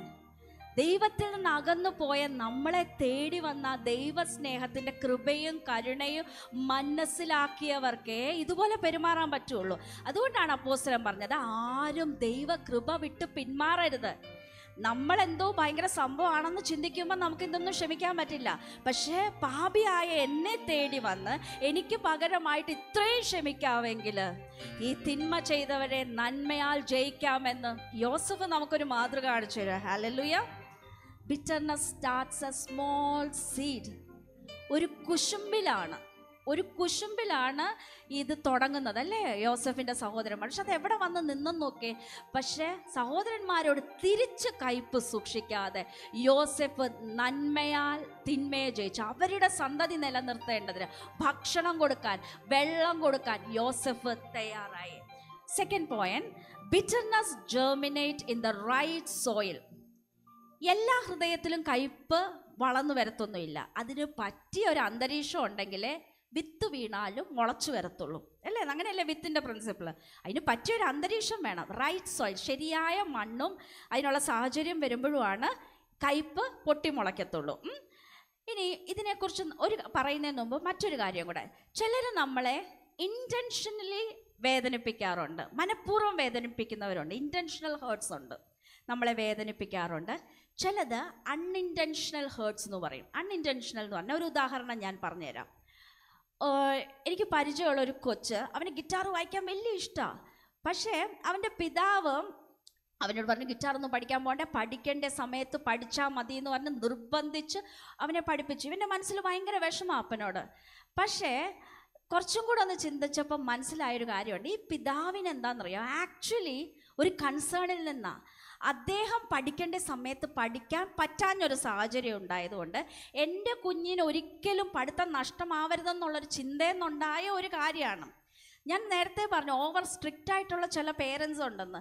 ചിലപ്പം അവർ അൺഇൻറ്റൻഷണൽ ആയിട്ടുള്ള ഹേർട്സ് ആണ്. അവർ ചിലപ്പം എൻ്റെ കൊച്ച് ഏറ്റവും നന്നായിട്ട് ഏറ്റവും അനുസരണമുള്ളവരായിട്ട് വളരണം എന്ന് വിചാരിച്ചിട്ടുള്ള ഒരിതിൽ നിന്നായിരിക്കും അവർ അൺഇൻറ്റൻഷനലി ഉണ്ടാക്കുന്ന മുറിവുകളാണ്. പ്രിയമുള്ളവരെ, ഇതൊക്കെ ക്ഷമിച്ച് കളയാൻ പറ്റിയില്ലെങ്കിൽ, കയ്പ് സൂക്ഷിച്ച് നടക്കുകയാണെങ്കിൽ അത് നമുക്ക് ദോഷമാണ് ചെയ്യുന്നത്. ഞാൻ അതിലോട്ട് വരാം. ഇൻറ്റൻഷണൽ ഹേർട്സ് ഉണ്ട്, മനഃപൂർവ്വം നമ്മളെ വേദനിപ്പിക്കുന്നവരുണ്ട്, അൺഇൻറ്റൻഷണൽ ആയിട്ട് ഉണ്ടാക്കുന്നവരുണ്ട്. ചിലത് ഇമാജിനറി ഹേർട്സ് ആട്ടോ. അതായത് ശരിക്കും അവർ വേദനിപ്പിച്ചിട്ടൊന്നും ഉണ്ടാവില്ല, ഇവരിങ്ങനെ തോന്നുകയാണ് അവരെന്നെ വേദനിപ്പിച്ചു, അങ്ങനെ ഇമാജിൻ ചെയ്ത് നടക്കുന്നവരുണ്ട് കേട്ടോ. ഏത് ടൈപ്പ് ഓഫ് ഹേർട്ട് ആണെങ്കിലും നിങ്ങൾ അതിൽ നിന്ന് മോചനം പ്രാപിക്കാം. ഇനി വേറൊരെണ്ണം ഞാൻ പറയാം. ബിറ്റർനെസ് എന്ന് പറയുന്നത് നമ്മളിങ്ങനെ ഇൻറ്റേർണൽ ആങ്കർ ഇങ്ങനെ വളരാൻ സമ്മതിച്ചതാണ്. ഇനിയും ഇതിനൊരു പ്രോസസ്സ് ഉണ്ട് കേട്ടോ. ആദ്യം ഇതൊരു മുറിവാകും, പിന്നെ ഒരു ദേഷ്യം. ആദ്യം ഒരു മുറിവുണ്ടായി, പിന്നെ ഒരു ദേഷ്യമായിട്ട് അത് വളരും, പിന്നെ ഒരു നിരാശ വരും, പിന്നെ കയ്പിലോട്ടും വരും. അപ്പം ഞാൻ ആദ്യം ഇതൊരു സ്റ്റെപ്പാന്ന് പറഞ്ഞു. മുറിവുണ്ടാകുന്നു, ദേഷ്യം ഉണ്ടാകുന്നു, നീരസം ഉണ്ടാകുന്നു, കയ്പാകുന്നു. അപ്പം മുറിവുണ്ടാകുമ്പോൾ അപ്പം നമ്മൾ എന്ത് ചെയ്യണം? എനിക്ക് മുറിവുണ്ടാകുമ്പോൾ അതെല്ലാം വിട്ട് കളയണം. നമ്മൾക്ക് നോക്കാം. കർത്താവ് അതിനൊരു നല്ല മാതൃക പറഞ്ഞു തന്നു. മത്തായി 18:15 മുതൽ 17 വരെ. ഒരാൾ എന്നെ വേദനിപ്പിച്ചു, അപ്പം ഞാൻ എന്താ ചെയ്യേണ്ടത് നോക്കാം നമുക്ക്. ആൻഡ് വായിക്കാവോ? മത്തായി 18:15 മുതൽ 17 വരെ. നിന്റെ സഹോദരൻ നിന്നോട് പിഴച്ചാൽ നീ ചെന്ന് നീയും അവനും മാത്രമുള്ളപ്പോൾ കുറ്റം അവന് ബോധം വരുത്തുക. അവൻ നിന്റെ വാക്ക് കേട്ടാൽ നീ സഹോദരനെ നേടി. കേൾക്കാഞ്ഞാലോ 2-3 സാക്ഷികളുടെ വായാൽ സകല കാര്യവും ഉറപ്പാകേണ്ടതിന് 1-2 പേരെ കൂട്ടിക്കൊണ്ടു ചെല്ലുക. അവരെ കൂട്ടാക്കാഞ്ഞാൽ സഭയോട് അറിയിക്കുക. സഭയെയും കൂട്ടാക്കാഞ്ഞാൽ അവൻ നിനക്ക് പുറജാതിക്കാരനും ചുങ്കക്കാരനും എന്ന പോലെ ഇരിക്കട്ടെ. ഓക്കെ, ഇവിടെ പറയാണ്, ഒരാൾ സഹോദരൻ ഒരു തിന്മ ചെയ്തു എന്നോട് എന്ന് വിചാരിച്ചാൽ സഹോദരനും ഞാനും ഒറ്റയ്ക്കുള്ളപ്പോൾ ചെന്ന് സംസാരിക്കുക. എനിക്കിങ്ങനെ ഒരു വിഷമം ഉണ്ടായിട്ടുണ്ട്. നമ്മൾ തുറന്നു പറയുന്നതിൽ ഒരു കുഴപ്പമില്ല കേട്ടോ. കഴിയുന്നതും ഏറ്റവും സീക്രട്ടായിട്ട് തന്നെ നമ്മുടെ പ്രശ്നങ്ങൾ അങ്ങ് സോൾവ് ചെയ്യാനായിട്ട് ശ്രമിക്കുക. എൻ്റെ സഹോദരൻ പറയാണ്, സഹോദരൻ അത് കേട്ടു, ഓക്കെ നിങ്ങൾക്ക് വിഷമം ഉണ്ടായല്ലേ. സാധാരണ മനുഷ്യനാണെങ്കിൽ പറയും സോറി കേട്ടോ ആ വിഷമം ഉണ്ടാക്കിയെന്ന് പറയും. പക്ഷെ ചിലർ അവിടെ വെച്ച് നിർത്തത്തില്ല. അപ്പം എന്ത് ചെയ്യണം? പറയാണ് 2-3 പേരെ കൊണ്ടുപോവാ. അതും പറ്റിയില്ലെങ്കിൽ സഭയെ കൊണ്ടുവരിക. അന്നത്തെ ഒരു സാഹചര്യം വെച്ചാണ് പറയുന്നത്. അതായത് ഒരു ചുരുക്കി പറഞ്ഞാൽ ഇതാണ്, നിങ്ങളാൽ കഴിയുന്ന വിധമെല്ലാം ആ പ്രശ്നം സോൾവ് ചെയ്യാനായിട്ട് ശ്രമിക്കുക. പക്ഷെ ഇതൊന്നും ചെയ്തിട്ടും ഇയാൾ ശരിയാവുന്നില്ലെങ്കിൽ കർത്താവ് പറയാണ്, എങ്കിലും പിന്നെ നിനക്കവൻ എങ്ങനെയാ ചുങ്കക്കാരനും പുറം ജാതിക്കാരനെയും പോലെ ഇരിക്കട്ടെ എന്ന് പറഞ്ഞാൽ അതാ യഹൂദന്മാരുടെ കോണ്ടെക്സ്റ്റിലാണ് പറയുന്നത്. അവർ ചുങ്കക്കാരനും പുറം ജാതിക്കാരനും കണ്ടു കഴിഞ്ഞാൽ, യേശു കർത്താവ് അങ്ങനെയല്ലായിരുന്നു കേട്ടോ. പക്ഷെ യഹൂദന്മാരുടെ സ്വഭാവമാണ് പറയുന്നത്. അവരങ്ങനെയുള്ളവരെ കണ്ട് അവർ മൈൻഡ് ചെയ്യാതെ വിട്ടുകളയായിരുന്നു, കാണാത്ത പോലെ. അതാ യേശു അവിടെ പറയുന്നതിൻ്റെ അർത്ഥം. ആ കോണ്ടെക്സ്റ്റിൽ അതാണ് മനസ്സിലാക്കുക. നിങ്ങൾ എത്ര ഒരു പ്രശ്നം ഒരാളുമായിട്ട് സോൾവ് ചെയ്യാൻ ശ്രമിക്കുന്നില്ലെങ്കിൽ അത് മൈൻഡ് ചെയ്യാതെ അങ്ങ് വിട്ടുകളയുക. അതാണ് ചെയ്യേണ്ടത്. അല്ലാണ്ട് നമ്മളെ വേദനിപ്പിച്ചു എന്ന് പറഞ്ഞ് ഇതിട്ട് വളർത്തിക്കൊണ്ട് വന്നാൽ എന്താ പ്രശ്നം? ചിലവർ ഈ പശു അയവിറക്കുന്ന പോലെ, പശു അയവിറക്കുന്ന കണ്ടിട്ടുണ്ട്, റൂമിനേഷൻ ചെയ്യുന്നത്. ഈ ഭക്ഷണം കഴിച്ചിട്ട് പിന്നെ കുറച്ച് കഴിഞ്ഞിട്ട് അവിടെ പോയി ഇങ്ങനെ ചവച്ച് ഇങ്ങനെ കിടക്കുക. കഴിക്കുന്ന സമയത്ത് മര്യാദയ്ക്ക് കഴിക്കത്തില്ല, പ്രശ്നം സോൾവ് ചെയ്യത്തില്ല. ഇങ്ങനെ ചവച്ച് അതിങ്ങനെ മനസ്സിൽ നേരത്തെ പറഞ്ഞ പോലെ ഇങ്ങനെ ഇടയ്ക്കിടയ്ക്ക് തലയിലും മനസ്സിലും എല്ലാം കൊണ്ടു നടക്കുന്ന ഇങ്ങനെയുള്ളവർക്ക് ഞാൻ നേരത്തെ പറഞ്ഞു, ഇവരൊരു വിക്റ്റിമാണ്. ഹേർട്ട് ഉണ്ടായവർ വിക്റ്റിമാണ്. പക്ഷെ വിക്റ്റിം മെൻറ്റാലിറ്റി നല്ലതല്ല. വിക്റ്റിം മെൻറ്റാലിറ്റി എന്ന് പറഞ്ഞാൽ എന്താണെന്ന് ഞാൻ പറഞ്ഞുതരാവേ. എന്നോട് ഒരാൾ അന്യായം ചെയ്തു, പക്ഷെ അതിനെ ഞാനിങ്ങനെ താലോലിച്ച് എന്നോട് അന്യായം ചെയ്തു. അതുകൊണ്ട് വിക്റ്റിം മെൻറ്റാലിറ്റി ഉള്ളവരെങ്ങനെയാണ് പറയുന്നറിയാം, എനിക്ക് അയാളോട് ദേഷ്യപ്പെടാനും ദേഷ്യം ഉള്ളിൽ വെക്കാനും പ്രതികാരം ചെയ്യാനുള്ള എല്ലാ അവകാശവും എനിക്കുണ്ടെന്നുള്ളൊരു മെൻറ്റാലിറ്റി. ആ ഒരു മാനസികാവസ്ഥയാണ് വിക്റ്റിം മെൻറ്റാലിറ്റി എന്ന് പറയുന്നത്. അതത്ര നല്ലൊരു കാര്യമല്ല. ഇതിന് നമ്മൾ വളവും വെള്ളവും ഒഴിച്ച് കൊടുക്കരുത്. എങ്ങനെയാണെന്നറിയോ? വെള്ളം ഒഴിക്കുന്നത് എങ്ങനെയാണെന്നറിയോ? നമ്മളെ തന്നെ സിമ്പത്തൈസ് ചെയ്യും. അയ്യോ എന്നാലും എന്നെപ്പോലെ ഇത്രയും നല്ല എന്നെ അയാൾ വേദനിപ്പിച്ചല്ലോ. സ്വയം ഇങ്ങനെ തട്ടി നമ്മളിങ്ങനെ, എന്നാലും എന്നോടിങ്ങനെ നമുക്ക് തോന്നുന്ന ഞാനത് തമാശയായിട്ട് പറഞ്ഞല്ല, നമുക്ക് സെൽഫ് സിമ്പതി ചെയ്യാത്ത ആരാ ഉള്ളതല്ലേ, എന്നാലും എന്നോട് ഇത്രയും നല്ലൊരു എന്നോട്, അങ്ങനെയൊക്കെ നമ്മൾ ചിന്തിക്കാറില്ലേ?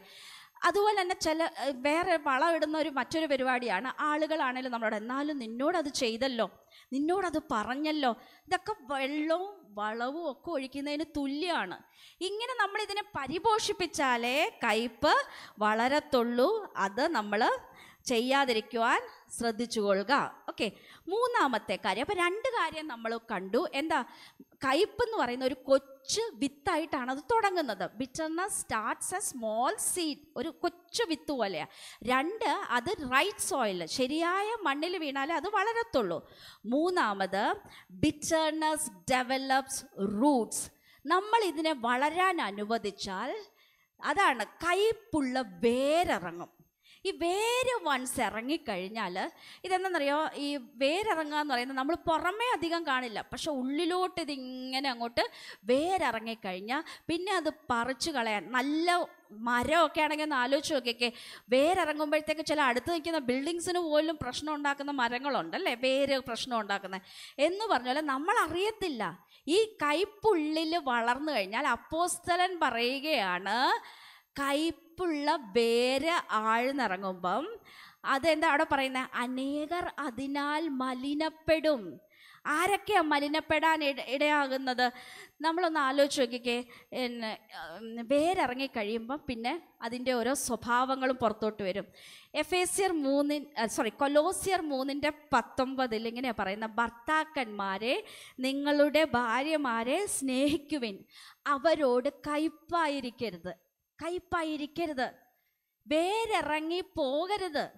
ഇനി ഇത് ഭർത്താക്കന്മാരോട് മാത്രമല്ല, ഭാര്യമാരോടും പറയുകയാണ്, ഭാര്യമാരെ ഭർത്താക്കന്മാരോട് കയ്പായിട്ടിരിക്കരുത്, മക്കളോട് കയ്പായിട്ടിരിക്കരുത്, അമ്മായിയപ്പനോടും അമ്മയമ്മയോടും കയ്പായിട്ടിരിക്കരുത്. നമ്മളുടെ ജീവിതത്തിൽ ആരോടാണോ കയ്പുള്ളത്, വേരിറങ്ങിയിട്ടുണ്ടെങ്കിൽ എത്രയും പെട്ടെന്ന് എടുത്തു കളയുക. വേരിറങ്ങും തോറും ഇത് പുറത്തോട്ട് കളയാൻ പാടായിരിക്കുമെന്ന് മനസ്സിലാക്കുക. ബെറ്റർ ഹാഫ് എന്ന് നമ്മൾ പറയേണ്ടത് നമ്മുടെ നല്ല പാതി. ചിലവരുടെ ബെറ്റർ ഹാഫ് ബിറ്റർ ഹാഫ് ആകാറുണ്ട്, കയ്പുള്ള ഒരു പങ്കാളി കൂടെ. ഒന്ന് ആലോചിച്ച് നോക്കിക്കേ, ബെറ്റർ ഹാഫിൻ്റെ കൂടെ ബിറ്റർ ആയിട്ടുള്ള ഒരു ഹാഫിൻ്റെ കൂടെ ഉള്ള ജീവിതം ഭയങ്കര ഡിഫറൻസ് ആയിരിക്കും. ഞാൻ പറഞ്ഞത് വിവാഹം കഴിഞ്ഞവർക്ക് മനസ്സിലാവുമെന്ന് വിചാരിക്കുക.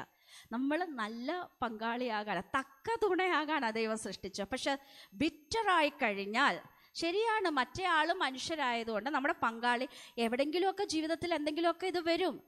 പക്ഷെ കയ്പ് പ്രോപ്പറായിട്ട് മാനേജ് ചെയ്തില്ലെങ്കിൽ വി ബിക്കം ബെറ്റർ ഹാഫ്സ്. പിന്നെ ആ കുടുംബം ശരിക്കും നരകമായിട്ടും മാറാനിടയുണ്ട്. അതുകൊണ്ടാണ് കയ്പിൽ വേരൂന്നരുത്, കയ്പുള്ള വേരൊന്നും ഇറങ്ങരുത്. പക്ഷെ ബൈബിൾ നമ്മൾ പഠിപ്പിക്കുന്ന ചില കാര്യങ്ങളുണ്ട്. സ്നേഹത്തിൽ വേരൂന്നണം. ഓർക്കുന്നുണ്ടോ? ക്രിസ്തുവിൽ വേരൂന്നാൻ പറഞ്ഞിട്ടുണ്ട്. നല്ല സാധനത്തിൽ നിന്ന് എടുക്കുക, കയ്പിൽ നിന്ന് നറിഷ്മെന്റ് എടുക്കാതെ സ്നേഹത്തിലും ക്രിസ്തുവിലും വേരൂന്നാനാണ് ഒരു ക്രിസ്ത്യാനി പഠിക്കേണ്ടത്. ഒരാൾക്ക് കയ്പിൽ വേരൂന്നിയും സ്നേഹത്തിലും എല്ലാം ഒരുമിച്ച് കൊണ്ടുപോകാൻ പറ്റില്ല. ഒരേ ഉറവിൽ നിന്ന് സ്തോത്രവും വരത്തില്ല, ശാപവും വരത്തില്ല എന്ന് യാക്കോബ് പറയുന്ന പോലെ തന്നെ ഒരേ ഹൃദയത്തിൽ ക്രിസ്തു വളരാനും ഒപ്പം പക വളരാനും പറ്റില്ല. അപ്പം നമ്മുടെ ശരീരങ്ങളെ ബുദ്ധിയുള്ള ആരാധനയായിട്ട് അർപ്പിക്കാൻ പറയുന്നത്, യാഗം അർപ്പിക്കുന്നത് നമുക്കറിയാം അല്ലേ? എന്താ ചെയ്യുന്നത്? ഒരു ജീവനുള്ള ശരീരത്തെ കൊണ്ട് അവിടെ വെക്കുകയാണ്, അതിനെ മുറിക്കുകയാണ്. അപ്പം നമുക്ക് പകയ്ക്കുള്ള ന്യായം ഇപ്പം ആരെങ്കിലും ചിന്തിക്കുകയാണ്, എനിക്ക് ഇത്രത്തോളം എന്നോട് അന്യായം ചെയ്തിട്ടുണ്ട്, ഞാൻ എങ്ങനെ അവരോട് വിട്ടുകളയുമെന്ന് ചോദിച്ചിട്ടുണ്ടെങ്കിൽ, പക ബിറ്റർനെസ് വിട്ട് കളയാൻ ദൈവം നമ്മളോട് ആവശ്യപ്പെടുന്നു. ഞാൻ നേരത്തെ സൊല്യൂഷനുള്ള സ്റ്റെപ്സും പറഞ്ഞു തന്നു. നമ്മൾ ശ്രമിച്ചിട്ടും അവർ പെരുമാറുന്നില്ലെങ്കിൽ എങ്ങനെയാണ് പെരുമാറേണ്ടതെന്നും വേദപുസ്തകം പറയുന്നുണ്ട്. പക്ഷേ ഉള്ളിൽ ഒരിക്കലും പകയുണ്ടാവരുത്. യോസഫ് ചെയ്തതുപോലെ നാളെ നിന്റെ ശത്രുവിന് ഒരു നിസ്സഹായാവസ്ഥ വരുമ്പം അവിടെ ദൈവിക പ്രവൃത്തി നമുക്ക് ചെയ്യാൻ പറ്റും. ശത്രുവിന് വിശക്കുന്നുവെങ്കിൽ തിന്മാൻ കൊടുക്കുക. മനസ്സിലാവുന്നുണ്ടോ? ഓടിപ്പോയി പ്രോബ്ലം സോൾവ് ചെയ്യാൻ പറ്റാത്ത ഒരാളെ പിന്നെ നമ്മുടെ ഫ്രണ്ട് ആക്കാൻ പറയുക എന്നുള്ള അർത്ഥത്തിലല്ല പറയുന്നത്. പക്ഷെ നിന്റെ ശത്രു വീഴുമ്പോൾ ചിരിക്കരുതെന്ന് വേദപുസ്തകം പറയുന്നുണ്ട്. ക്രിസ്തീയ മനോഭാവങ്ങളാണ് ഞാൻ പറഞ്ഞു തരുന്നത്. ശത്രുവിന് വിശക്കുമ്പോൾ വിശന്നോട്ടെ എന്ന് ചിന്തിക്കാൻ പറയരുത്. നിന്റെ ശത്രു ഒരു നിസ്സഹായാവസ്ഥയിലിരിക്കുമ്പം സഹായിക്കാനായിട്ടുള്ള ദൈവിക മനസ്സ് ഉണ്ടാകണം. ഇതൊക്കെ ബുദ്ധിയുള്ള ആരാധനയുടെ ഒരു ഭാഗമാണ്. 4ാമത്തെ point, bitterness produce bad fruit. ചീത്ത ഫലങ്ങൾ കയ്പ് പുറപ്പെടുവിക്കും.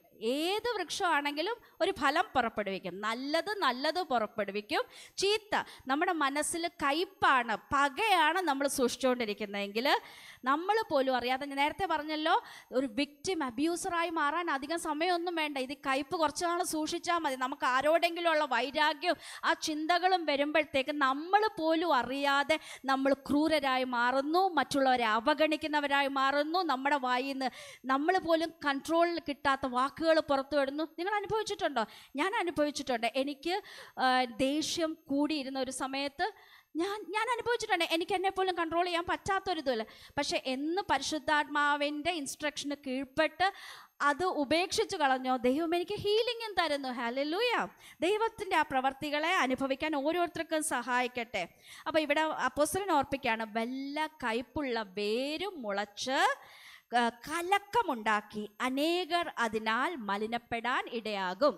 ഇനി കയ്പുള്ള വേര് പുറപ്പെടുവിക്കുമ്പം എന്ത് ഫലമാണ്, ആർക്കാണ് അത് ദോഷം ചെയ്യുന്നത്? ചിന്തിച്ചിട്ടുണ്ടോ? ഈ കയ്പുണ്ടപ്പം 2 രീതിയിലാണ് പ്രശ്നം ഉണ്ടാവുന്നത്. ഒന്ന്, അവിടെ സെൽഫ് ഡിസ്ട്രക്ഷൻ, നമ്മളെ തന്നെ നശിപ്പിക്കുക. ഈ കയ്പ് എന്ന് പറയുന്ന ഇമോഷണൽ ക്യാൻസർ, ഇതിങ്ങനെ വളരാൻ നമ്മൾ അനുവദിക്കുന്ന ഒരു സാധനമല്ലേ.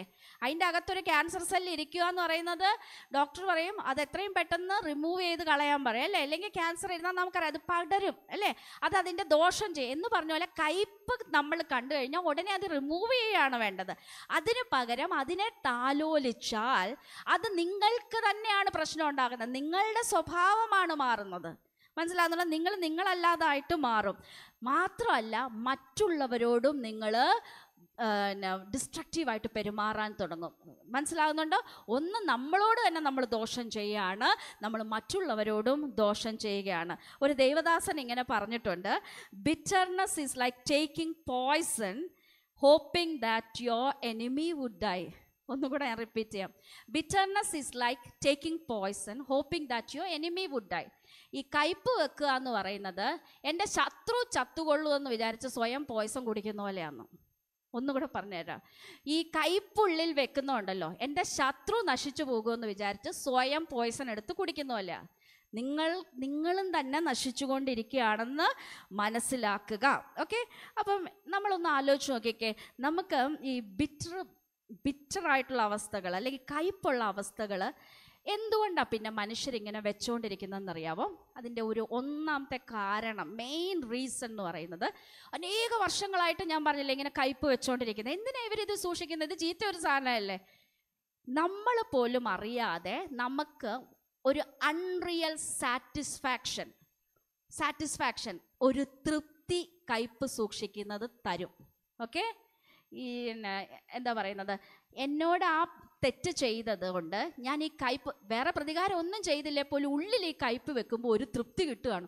ആ കയ്പെങ്കിലും അത് വിടൂല്ല എന്ന് പറഞ്ഞിങ്ങനെ മുറുക്കെ പിടിക്കുന്ന കണ്ടിട്ടുണ്ടോ? അതുകൊണ്ട് എന്താ പ്രയോജനം? ഇല്ല. പക്ഷെ അത് അവിടെ ഇരിക്കുന്നതുകൊണ്ടൊരു തൃപ്തി, ഇടയ്ക്കിടയ്ക്ക് അതിനൊന്ന് ഛർദ്ദിച്ച് കളയുമ്പോൾ ഉള്ള ഒരു സുഖം, ആരോടെങ്കിലും പറയുമ്പോൾ ആ ഒരു ദേഷ്യം ആ ഇൻസിഡൻ്റ് ഒന്ന് ആലോചിച്ച് കഴിയുമ്പോഴത്തേക്ക് ഇതാണ് നമ്മളെന്ന് ആ ഒരു അൺറിയൽ ആയിട്ടുള്ളൊരു സാറ്റിസ്ഫാക്ഷന് വേണ്ടിയിട്ടുള്ള നമ്മുടെ ആഗ്രഹമാണ് ഈ കയ്പ് വിട്ട് കളയാത്തത്. അല്ലാണ്ട് എന്ത് പ്രയോജനമായി കയ്പ് വെച്ചുകൊണ്ടിരിക്കുന്നതുകൊണ്ടുണ്ടാവുന്നത്? നമ്മളൊന്ന് ചിന്തിച്ച് നോക്കിക്കേ. ആക്ച്വലി നമ്മുടെ ബിറ്റർ സ്റ്റേറ്റ് ഉണ്ടല്ലോ, നമ്മുടെ കയ്പുള്ള സ്റ്റേറ്റിനെ ബെറ്റർ ആക്കാൻ ഒരു നല്ല മാർഗമുണ്ട്. BITTER അല്ലേ ബിറ്റർ? ഇവിടെ ഉണ്ടോ? ഓക്കെ, ആ ബിറ്റർ എന്ന് പറഞ്ഞതിൽ നിന്ന് ആ ഐ ഇല്ലേ, ബിറ്ററിൻ്റെ ഐ ഒന്ന് എടുത്ത് മാറ്റി ഒന്ന് റീപ്ലേസ് ചെയ്താൽ മതി, ബെറ്റർ ആയിക്കോളും. പലപ്പോഴും എനിക്ക് പറ്റിയത് ഞാൻ അങ്ങനെ പെരുമാറുള്ളൂ, എന്നോട് തെറ്റ് ചെയ്താ നമ്മുടെ അതിനെ മുറുകെ പിടിക്കുന്ന ഇതുണ്ടല്ലോ. ദൈവത്തിന് അറിയാം നമ്മളെ ഏറ്റവും നന്നായിട്ട് പ്രതികരിക്കേണ്ടത് എങ്ങനെയാണെന്ന്. ഏറ്റവും ദൈവികമായിട്ടുള്ള മാർഗവും ദൈവം നമുക്ക് ക്രിസ്ത്യാനികൾക്ക് പറഞ്ഞു തന്നിരിക്കുന്നു. തിന്മയോട് തോക്കാതെ പറഞ്ഞേ, നന്മയാൽ തിന്മയെ ജയിക്കണം. ഞാൻ ഇതും കൂടെ പഠിപ്പിച്ചു തരാം. നന്മയ്ക്ക് നന്മയും തിന്മയ്ക്ക് തിന്മയും ചെയ്താൽ നിങ്ങൾ മനുഷ്യരാണ്. എല്ലാ മനുഷ്യരും അങ്ങനെ തന്നെയാണ് പെരുമാറുന്നത് അല്ലേ. കർത്താവ് പറഞ്ഞു ചുങ്കക്കാരും അങ്ങനെ തന്നെയാണ് ചെയ്യുന്നത്. അവരെ സ്നേഹിക്കുന്നവരെ അവർ സ്നേഹിക്കുന്നുണ്ട്, അവരോട് ദേഷ്യമുള്ളവരോട് അവർക്കും ദേഷ്യമുണ്ട്. പ്രത്യേകിച്ച് എന്താ നിങ്ങൾക്കുള്ളത്? കർത്താവ് പഠിപ്പിച്ചു, നിങ്ങൾ അങ്ങനെയല്ല, നിങ്ങൾ ശത്രുക്കളെ സ്നേഹിക്കണം. നമ്മൾ നന്മ ചെയ്യുമ്പോൾ തിരിച്ച് തിന്മ ചെയ്യുന്നത് പൈശാചികം. പക്ഷെ തിന്മ ചെയ്യുമ്പം നന്മയാൽ തിന്മയെ ജയിക്കാൻ യേശു ക്രിസ്തു പഠിപ്പിച്ചു. അതല്ലേ ക്രിസ്തുവിൻ്റെ അനുയായി ചെയ്യേണ്ടേ? ക്രിസ്ത്യാനി എന്നുള്ള ടാഗ് ഇങ്ങനെ തൂക്കിക്കൊണ്ട് നടക്കുന്നതിന് പകരം ക്രിസ്തു ശിഷ്യനാകാൻ ക്രിസ്തുവിൻ്റെ ടീച്ചിങ്സ് പഠിക്കുക. ഹല്ലേലൂയ. നമുക്ക് മറക്കാൻ പറ്റുമോ കയ്പുള്ള അനുഭവങ്ങൾ? ഉൽപ്പത്തി പുസ്തകം 41 എല്ലാവരും എടുക്കാം. 51, 52 വാക്യങ്ങൾ ഇങ്ങനെ പറയുന്നു. എല്ലാവരും എടുക്കണേ. ഉൽപ്പത്തി 41 51, 52 എടുക്കാം. നമ്മൾ യോസെഫിനെ കുറിച്ച് പറഞ്ഞായിരുന്നു അല്ലേ. യോസെഫ് തൻ്റെ ജീവിതത്തിൽ അന്യായം ഏറ്റവും അധികം അനുഭവിച്ചു. പക്ഷേ യോസഫിന് 2 കുഞ്ഞുങ്ങളുണ്ടായി അല്ലേ? യോസഫ് എന്ന് പറയുന്ന സാപ്നത്ത് പനേഹ്, ആസ്നത്ത് എന്ന് പറയുന്ന ഒരു സ്ത്രീയെ വിവാഹം കഴിച്ചു. അതൊരു പോത്തിഫറിൻ്റെ മകളായിരുന്നു. അവർക്ക് 2 കുഞ്ഞുങ്ങളുണ്ടാവുക. ഇത് ഈ സഹോദരന്മാർ വരുന്നതിന് മുമ്പ് നടക്കുന്ന സംഭവം കേട്ടോ. ഇത് സഹോദരൻ 41 ഈ കാണുന്നത്. നമുക്ക് വായിക്കാം. എൻ്റെ സകല കഷ്ടതയും എൻ്റെ പിതൃഭവനമൊക്കെയും, എൻ്റെ കൂടെ വായിക്കാവോ? ദൈവം എന്നെ മറക്കുമാറാക്കി എന്ന് പറഞ്ഞ് യോസേഫ് തൻ്റെ ആദ്യജാതന് മനശ്ശെ എന്ന് പേരിട്ടു. സങ്കടദേശത്ത് ദൈവം എന്നെ വർദ്ധിപ്പിച്ചു എന്ന് പറഞ്ഞ് അവൻ 2ാമത്തവന് എഫ്രയീം എന്ന് പേരിട്ടു. 2 ആൺകുഞ്ഞുങ്ങളുണ്ടാവുക. 1ാമത്തവന് പേരിടുകയാണ് മനശ്ശെ. എന്താ പറയുന്നത്? എൻ്റെ സകല കഷ്ടതയും. ശരിയാ? യോസഫിന് ഉണ്ടായ കഷ്ടതകളുടെ ലിസ്റ്റ് നമ്മളൊന്ന് പെട്ടെന്ന് നോക്കി, നിങ്ങൾ പോയി വായിച്ചു നോക്കുക. അതിലും എത്രയോ ഭീകരമായിരുന്നു അനുഭവിച്ചിട്ടുണ്ടാവുക. എൻ്റെ സകല കഷ്ടതയും, എൻ്റെ പിതൃഭവനം മറക്കുന്ന അത്ര നല്ല കാര്യമൊന്നുമല്ല. പക്ഷെ യോസഫിനെ സംബന്ധിച്ച് പിതൃഭവനത്തിൽ നിന്നുണ്ടായ വേദനകൾ മറക്കുക വളരെ ഇമ്പോർട്ടൻ്റ് ആയിരുന്നു. കാരണം അല്ലാണ്ട് മുമ്പോട്ട് പോകാൻ പറ്റില്ല. ഇത്രയും സഹോദരന്മാർ ചെയ്ത ഇത്രയും വലിയ അന്യായത്തിൻ്റെ വേദനയും വഹിച്ചുകൊണ്ട് മറ്റുള്ളവർക്ക് നന്മ ചെയ്തുകൊണ്ട് ഒരു പ്രധാനമന്ത്രി ആയിരിക്കാൻ യോസഫിന് പറ്റില്ല, മുമ്പോട്ട് പോകാൻ പറ്റില്ല. പക്ഷേ യോസഫിനെ പറയാണ്, എൻ്റെ സകല കഷ്ടതയും എൻ്റെ പിതൃഭവനവും ദൈവം എന്നെ മറക്കുമാറാക്കി എന്ന് പറഞ്ഞ്. മനശ്ശെ എന്ന് പറയുന്ന പേരിൻ്റെ അർത്ഥം ഇതാണ്, ഫൊഗറ്റിംഗ്, മറക്കുക. നമുക്കുണ്ടായ വേദന ദൈവം എന്നെ മറക്കുമാറാക്കിയെന്ന. യോസഫ് പിന്നെ കരയുന്ന നമ്മൾ കാണുന്നുണ്ട്. ആ ഇൻസിഡൻ്റ് ഒന്നും മറക്കത്തില്ല കേട്ടോ. നമ്മൾ മനസ്സിലാക്കാൻ നമുക്കുണ്ടായോ അബ്യൂസുകളോ ഉപദ്രവങ്ങളോ ഒന്നും നമുക്ക് മറക്കാൻ പറ്റുന്ന കാര്യങ്ങളല്ല. പക്ഷേ ഇവിടെ മറക്കുമാറാക്കി എന്ന് പറയുന്ന ആ പെയിൻ ഉണ്ടല്ലോ, ഓരോ പ്രാവശ്യം ഓർക്കുമ്പോൾ ഉണ്ടാകുന്ന തികട്ടലുണ്ടല്ലോ, അത് ദൈവം എൻ്റെ മാറ്റി തന്നു. മനശ്ശെ ഒന്ന് പറഞ്ഞേ, മനശ്ശെ, ഫൊഗറ്റിംഗ്. ദൈവം നിങ്ങളെ സഹായിക്കും, ദൈവം നമ്മളെ സഹായിക്കും. നമ്മുടെ ജീവിതത്തിലുള്ളതിന് സകല കഷ്ടതയും നിങ്ങളുടെ പിതൃഭവനത്തിൽ നിന്നാണോ, നിങ്ങളുടെ സ്കൂളിൽ നിന്നാണോ, നിങ്ങളുടെ പങ്കാളിയിൽ നിന്നാണോ, അതൊക്കെ മറക്കുവാൻ. നിങ്ങൾ കല്യാണം കഴിച്ചു വന്ന വീട്ടിൽ നിന്നാണോ, എവിടെ നിന്നാണെങ്കിലും, നിങ്ങൾ കോളേജിൽ ഇൻസൾട്ടഡ് ആയിട്ടുണ്ടോ, ദൈവം അത് മറക്കുമാറാക്കും. എത്ര പേര് യോസഫിൻ്റെ ദൈവത്തിൽ വിശ്വസിക്കുന്നു? പറയാണ്, എന്നെ മറക്കുമാറാക്കി. യോസഫ് അതൊക്കെ മറന്നു. കാരണം വേറൊരു സാഹചര്യത്തിലേക്ക് ദൈവം നടത്തി. അപ്പോൾ യോസഫ് പറയാം, അതിനൊരു വഴിയും കൂടെ പറഞ്ഞു. ദൈവം സങ്കടദേശത്ത്, 2ാമത്തെ കൊച്ചിന് പേരിടുന്നത് എങ്ങനെയാ? സങ്കടദേശം. യോസഫ് തന്നെ ഈജിപ്തിനെ വിളിക്കുക സങ്കടദേശം. ഞാൻ പറഞ്ഞു നേരത്തെ, ഒരു 14 വർഷം ജയിലിൽ സ്പെൻഡ് ചെയ്തത്. ആ ഈജിപ്തിലെ മണ്ണിൽ യോസഫിൻ്റെ കണ്ണുനീര് എന്തോരം വീണിട്ടുണ്ടാവും. 10-14 വർഷം ഒരു മനുഷ്യനോട് പറയാനില്ലാതെ കരഞ്ഞിട്ടുണ്ടാവും. അതുകൊണ്ട് യോസഫ് ഈജിപ്തിനൊരു പേരിട്ടു, സങ്കടദേശം. നിങ്ങളുടെ സങ്കടദേശം എവിടെയാ? ഒരു പക്ഷേ നമ്മളോട് അന്യായം ചെയ്തിട്ടുള്ളവർ അതൊരു വശം കടക്കുന്നു. പക്ഷേ യോസഫ് വേറൊരു പേഴ്സ്പെക്റ്റീവിൽ കാര്യങ്ങളെ കാണുകയാണ്. ഒരു പക്ഷേ ഇവരിൽ കൂടെ ഈ അന്യായം സംഭവിച്ചതുപോലും ഒരു ദൈവിക പദ്ധതി ആയിരുന്നോ? അങ്ങനെ ഒന്ന് ചിന്തിച്ചാലോ? അങ്ങനെ നമ്മൾ കാണാൻ തുടങ്ങുമ്പം ജീവിതത്തെക്കുറിച്ചുള്ള നമ്മുടെ കാഴ്ചപ്പാട് മാറും. സങ്കടദേശത്ത് യോസേഫ് ആ പേര് വിളിച്ച് നിങ്ങളൊന്ന് ഓർക്കുക. സങ്കടദേശത്ത് ദൈവം എന്നെ വർദ്ധിപ്പിച്ചു എന്ന് പറഞ്ഞ് 2ാമത്തെ കൊച്ചിന് പേരിട്ട് എന്താ? എഫ്രൈം, ഫ്രൂട്ട്ഫുൾ. യോസഫ് കയ്പ് വെച്ചോണ്ടിരുന്നിരുന്നെങ്കിൽ യോസഫ് എന്തു ഫലമായിരുന്നു പുറപ്പെടുവിക്കുക? നിങ്ങൾ ചിന്തിച്ചു നോക്ക്. യോസഫ് കയ്പ് വെച്ചോണ്ടിരുന്നിരുന്നെങ്കിൽ എന്തു ഫലമായിരുന്നിരിക്കും യോസഫ്? പക്ഷെ പറയാം, സങ്കടദേശത്ത് ദൈവം എന്നെ വർദ്ധിപ്പിച്ചു. നമുക്ക് ദൈവസന്നിധിയിൽ എഴുന്നേറ്റ് നിൽക്കാം. ആ ഭാഗം നമുക്കൊന്ന് ഉറക്കെ വായിക്കാം. ഒരു ഭാഗവും കൂടെ നമുക്ക് വായിക്കാനുണ്ട്. എബ്രായർ, അതിനു മുമ്പ് ഈ ഭാഗം വായിക്കാം. ഉൽപ്പത്തി 41, 51, 52. നമ്മൾ മറക്കണം, ഒരു വർദ്ധിപ്പിക്കുന്ന ദൈവമുണ്ട്. ആമേൻ. നമുക്ക് വായിക്കാം. എൻ്റെ സകല കഷ്ടതയും എൻ്റെ പിതൃഭവനമൊക്കെയും ദൈവം എന്നെ മറക്കുമാറാക്കി എന്ന് പറഞ്ഞ് യോസഫ് തൻ്റെ ആദ്യജാതന് മനശ്ശെ എന്ന് പേരിട്ടു. സങ്കടദേശത്ത് ദൈവം എന്നെ വർദ്ധിപ്പിച്ചു എന്ന് പറഞ്ഞ് അവൻ 2ാമത്തവന് എഫ്രൈം എന്ന് പേരിട്ടു. ഇനി നിങ്ങളോട് ഞാൻ വായിക്കാൻ പറയുന്നത് എബ്രായർ 12, 1 മുതൽ 3 വരെ. ഒരു ക്രിസ്ത്യാനി എവിടെയോട്ടാന്ന് നോക്കണം. ശരിയാ, യോസഫ് നമുക്ക് ഏറ്റവും നല്ല മാതൃകയാണ്. പക്ഷെ നമ്മളോട് പറഞ്ഞിരിക്കുകയാണ്, നമ്മുടെ ഓട്ടം ഓടുമ്പം നമ്മൾ നേരെ നോക്കേണ്ട ഒരു സ്ഥലമുണ്ട്. എബ്രായർ 12:1-3 വരെ. എല്ലാം എക്സാമ്പിൾസ് ആണ് കേട്ടോ. 12:1 മുതൽ നമുക്ക് വായിക്കാം.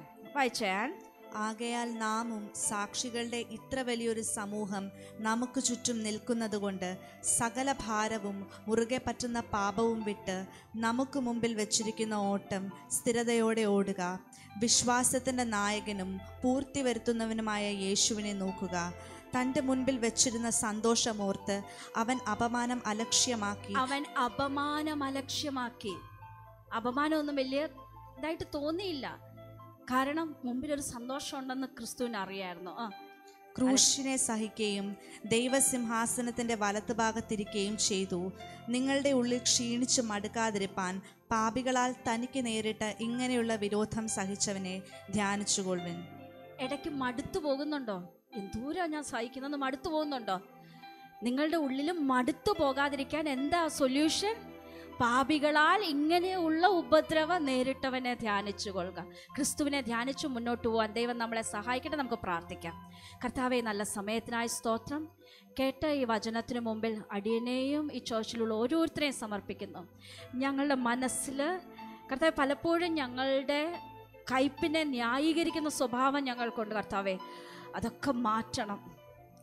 കർത്താവെ, ഞങ്ങൾ ഇന്ന് കേട്ടതുപോലെ എൻ്റെ കഷ്ടതയും എൻ്റെ പിതൃഭവനത്തെയും മറക്കുമാറാക്കുന്ന ഒരു ദൈവം നമുക്കുണ്ട്. ഞങ്ങൾക്കുള്ളതിനായിട്ട് സ്തോത്രം ചെയ്യുന്നു. ഞങ്ങൾക്കുള്ളതിനായി സ്തോത്രം ചെയ്യുന്നു. ഞങ്ങളുടെ സങ്കടദേശത്ത് ഞങ്ങളെ വർദ്ധിപ്പിക്കുന്ന ദൈവമേ, ഞങ്ങൾ നിന്നെ സ്തുതിക്കുകയാണ്.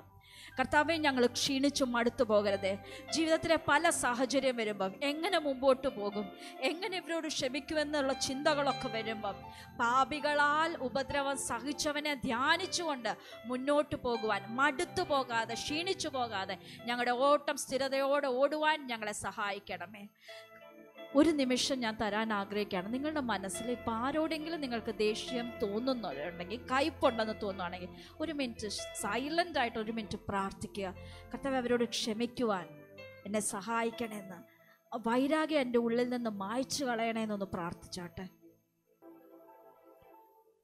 കർത്താവെ, ക്ഷമിക്കുവാനുള്ള ആ ശക്തിക്ക് വേണ്ടി ചോദിച്ച എല്ലാവർക്കും വേണ്ടിയും അടിയനും പ്രാർത്ഥിക്കുകയാണ്. അടിയനും അവർക്കും എല്ലാം ക്ഷമിക്കുവാനുള്ള മനസ്സ്, നന്മയാൽ തിന്മയെ ജയിക്കുവാനുള്ള വിവേകവും ബുദ്ധിയും നൽകണമേ. യേശുവിൻ്റെ നാമത്തിൽ തന്നെ ആമേൻ.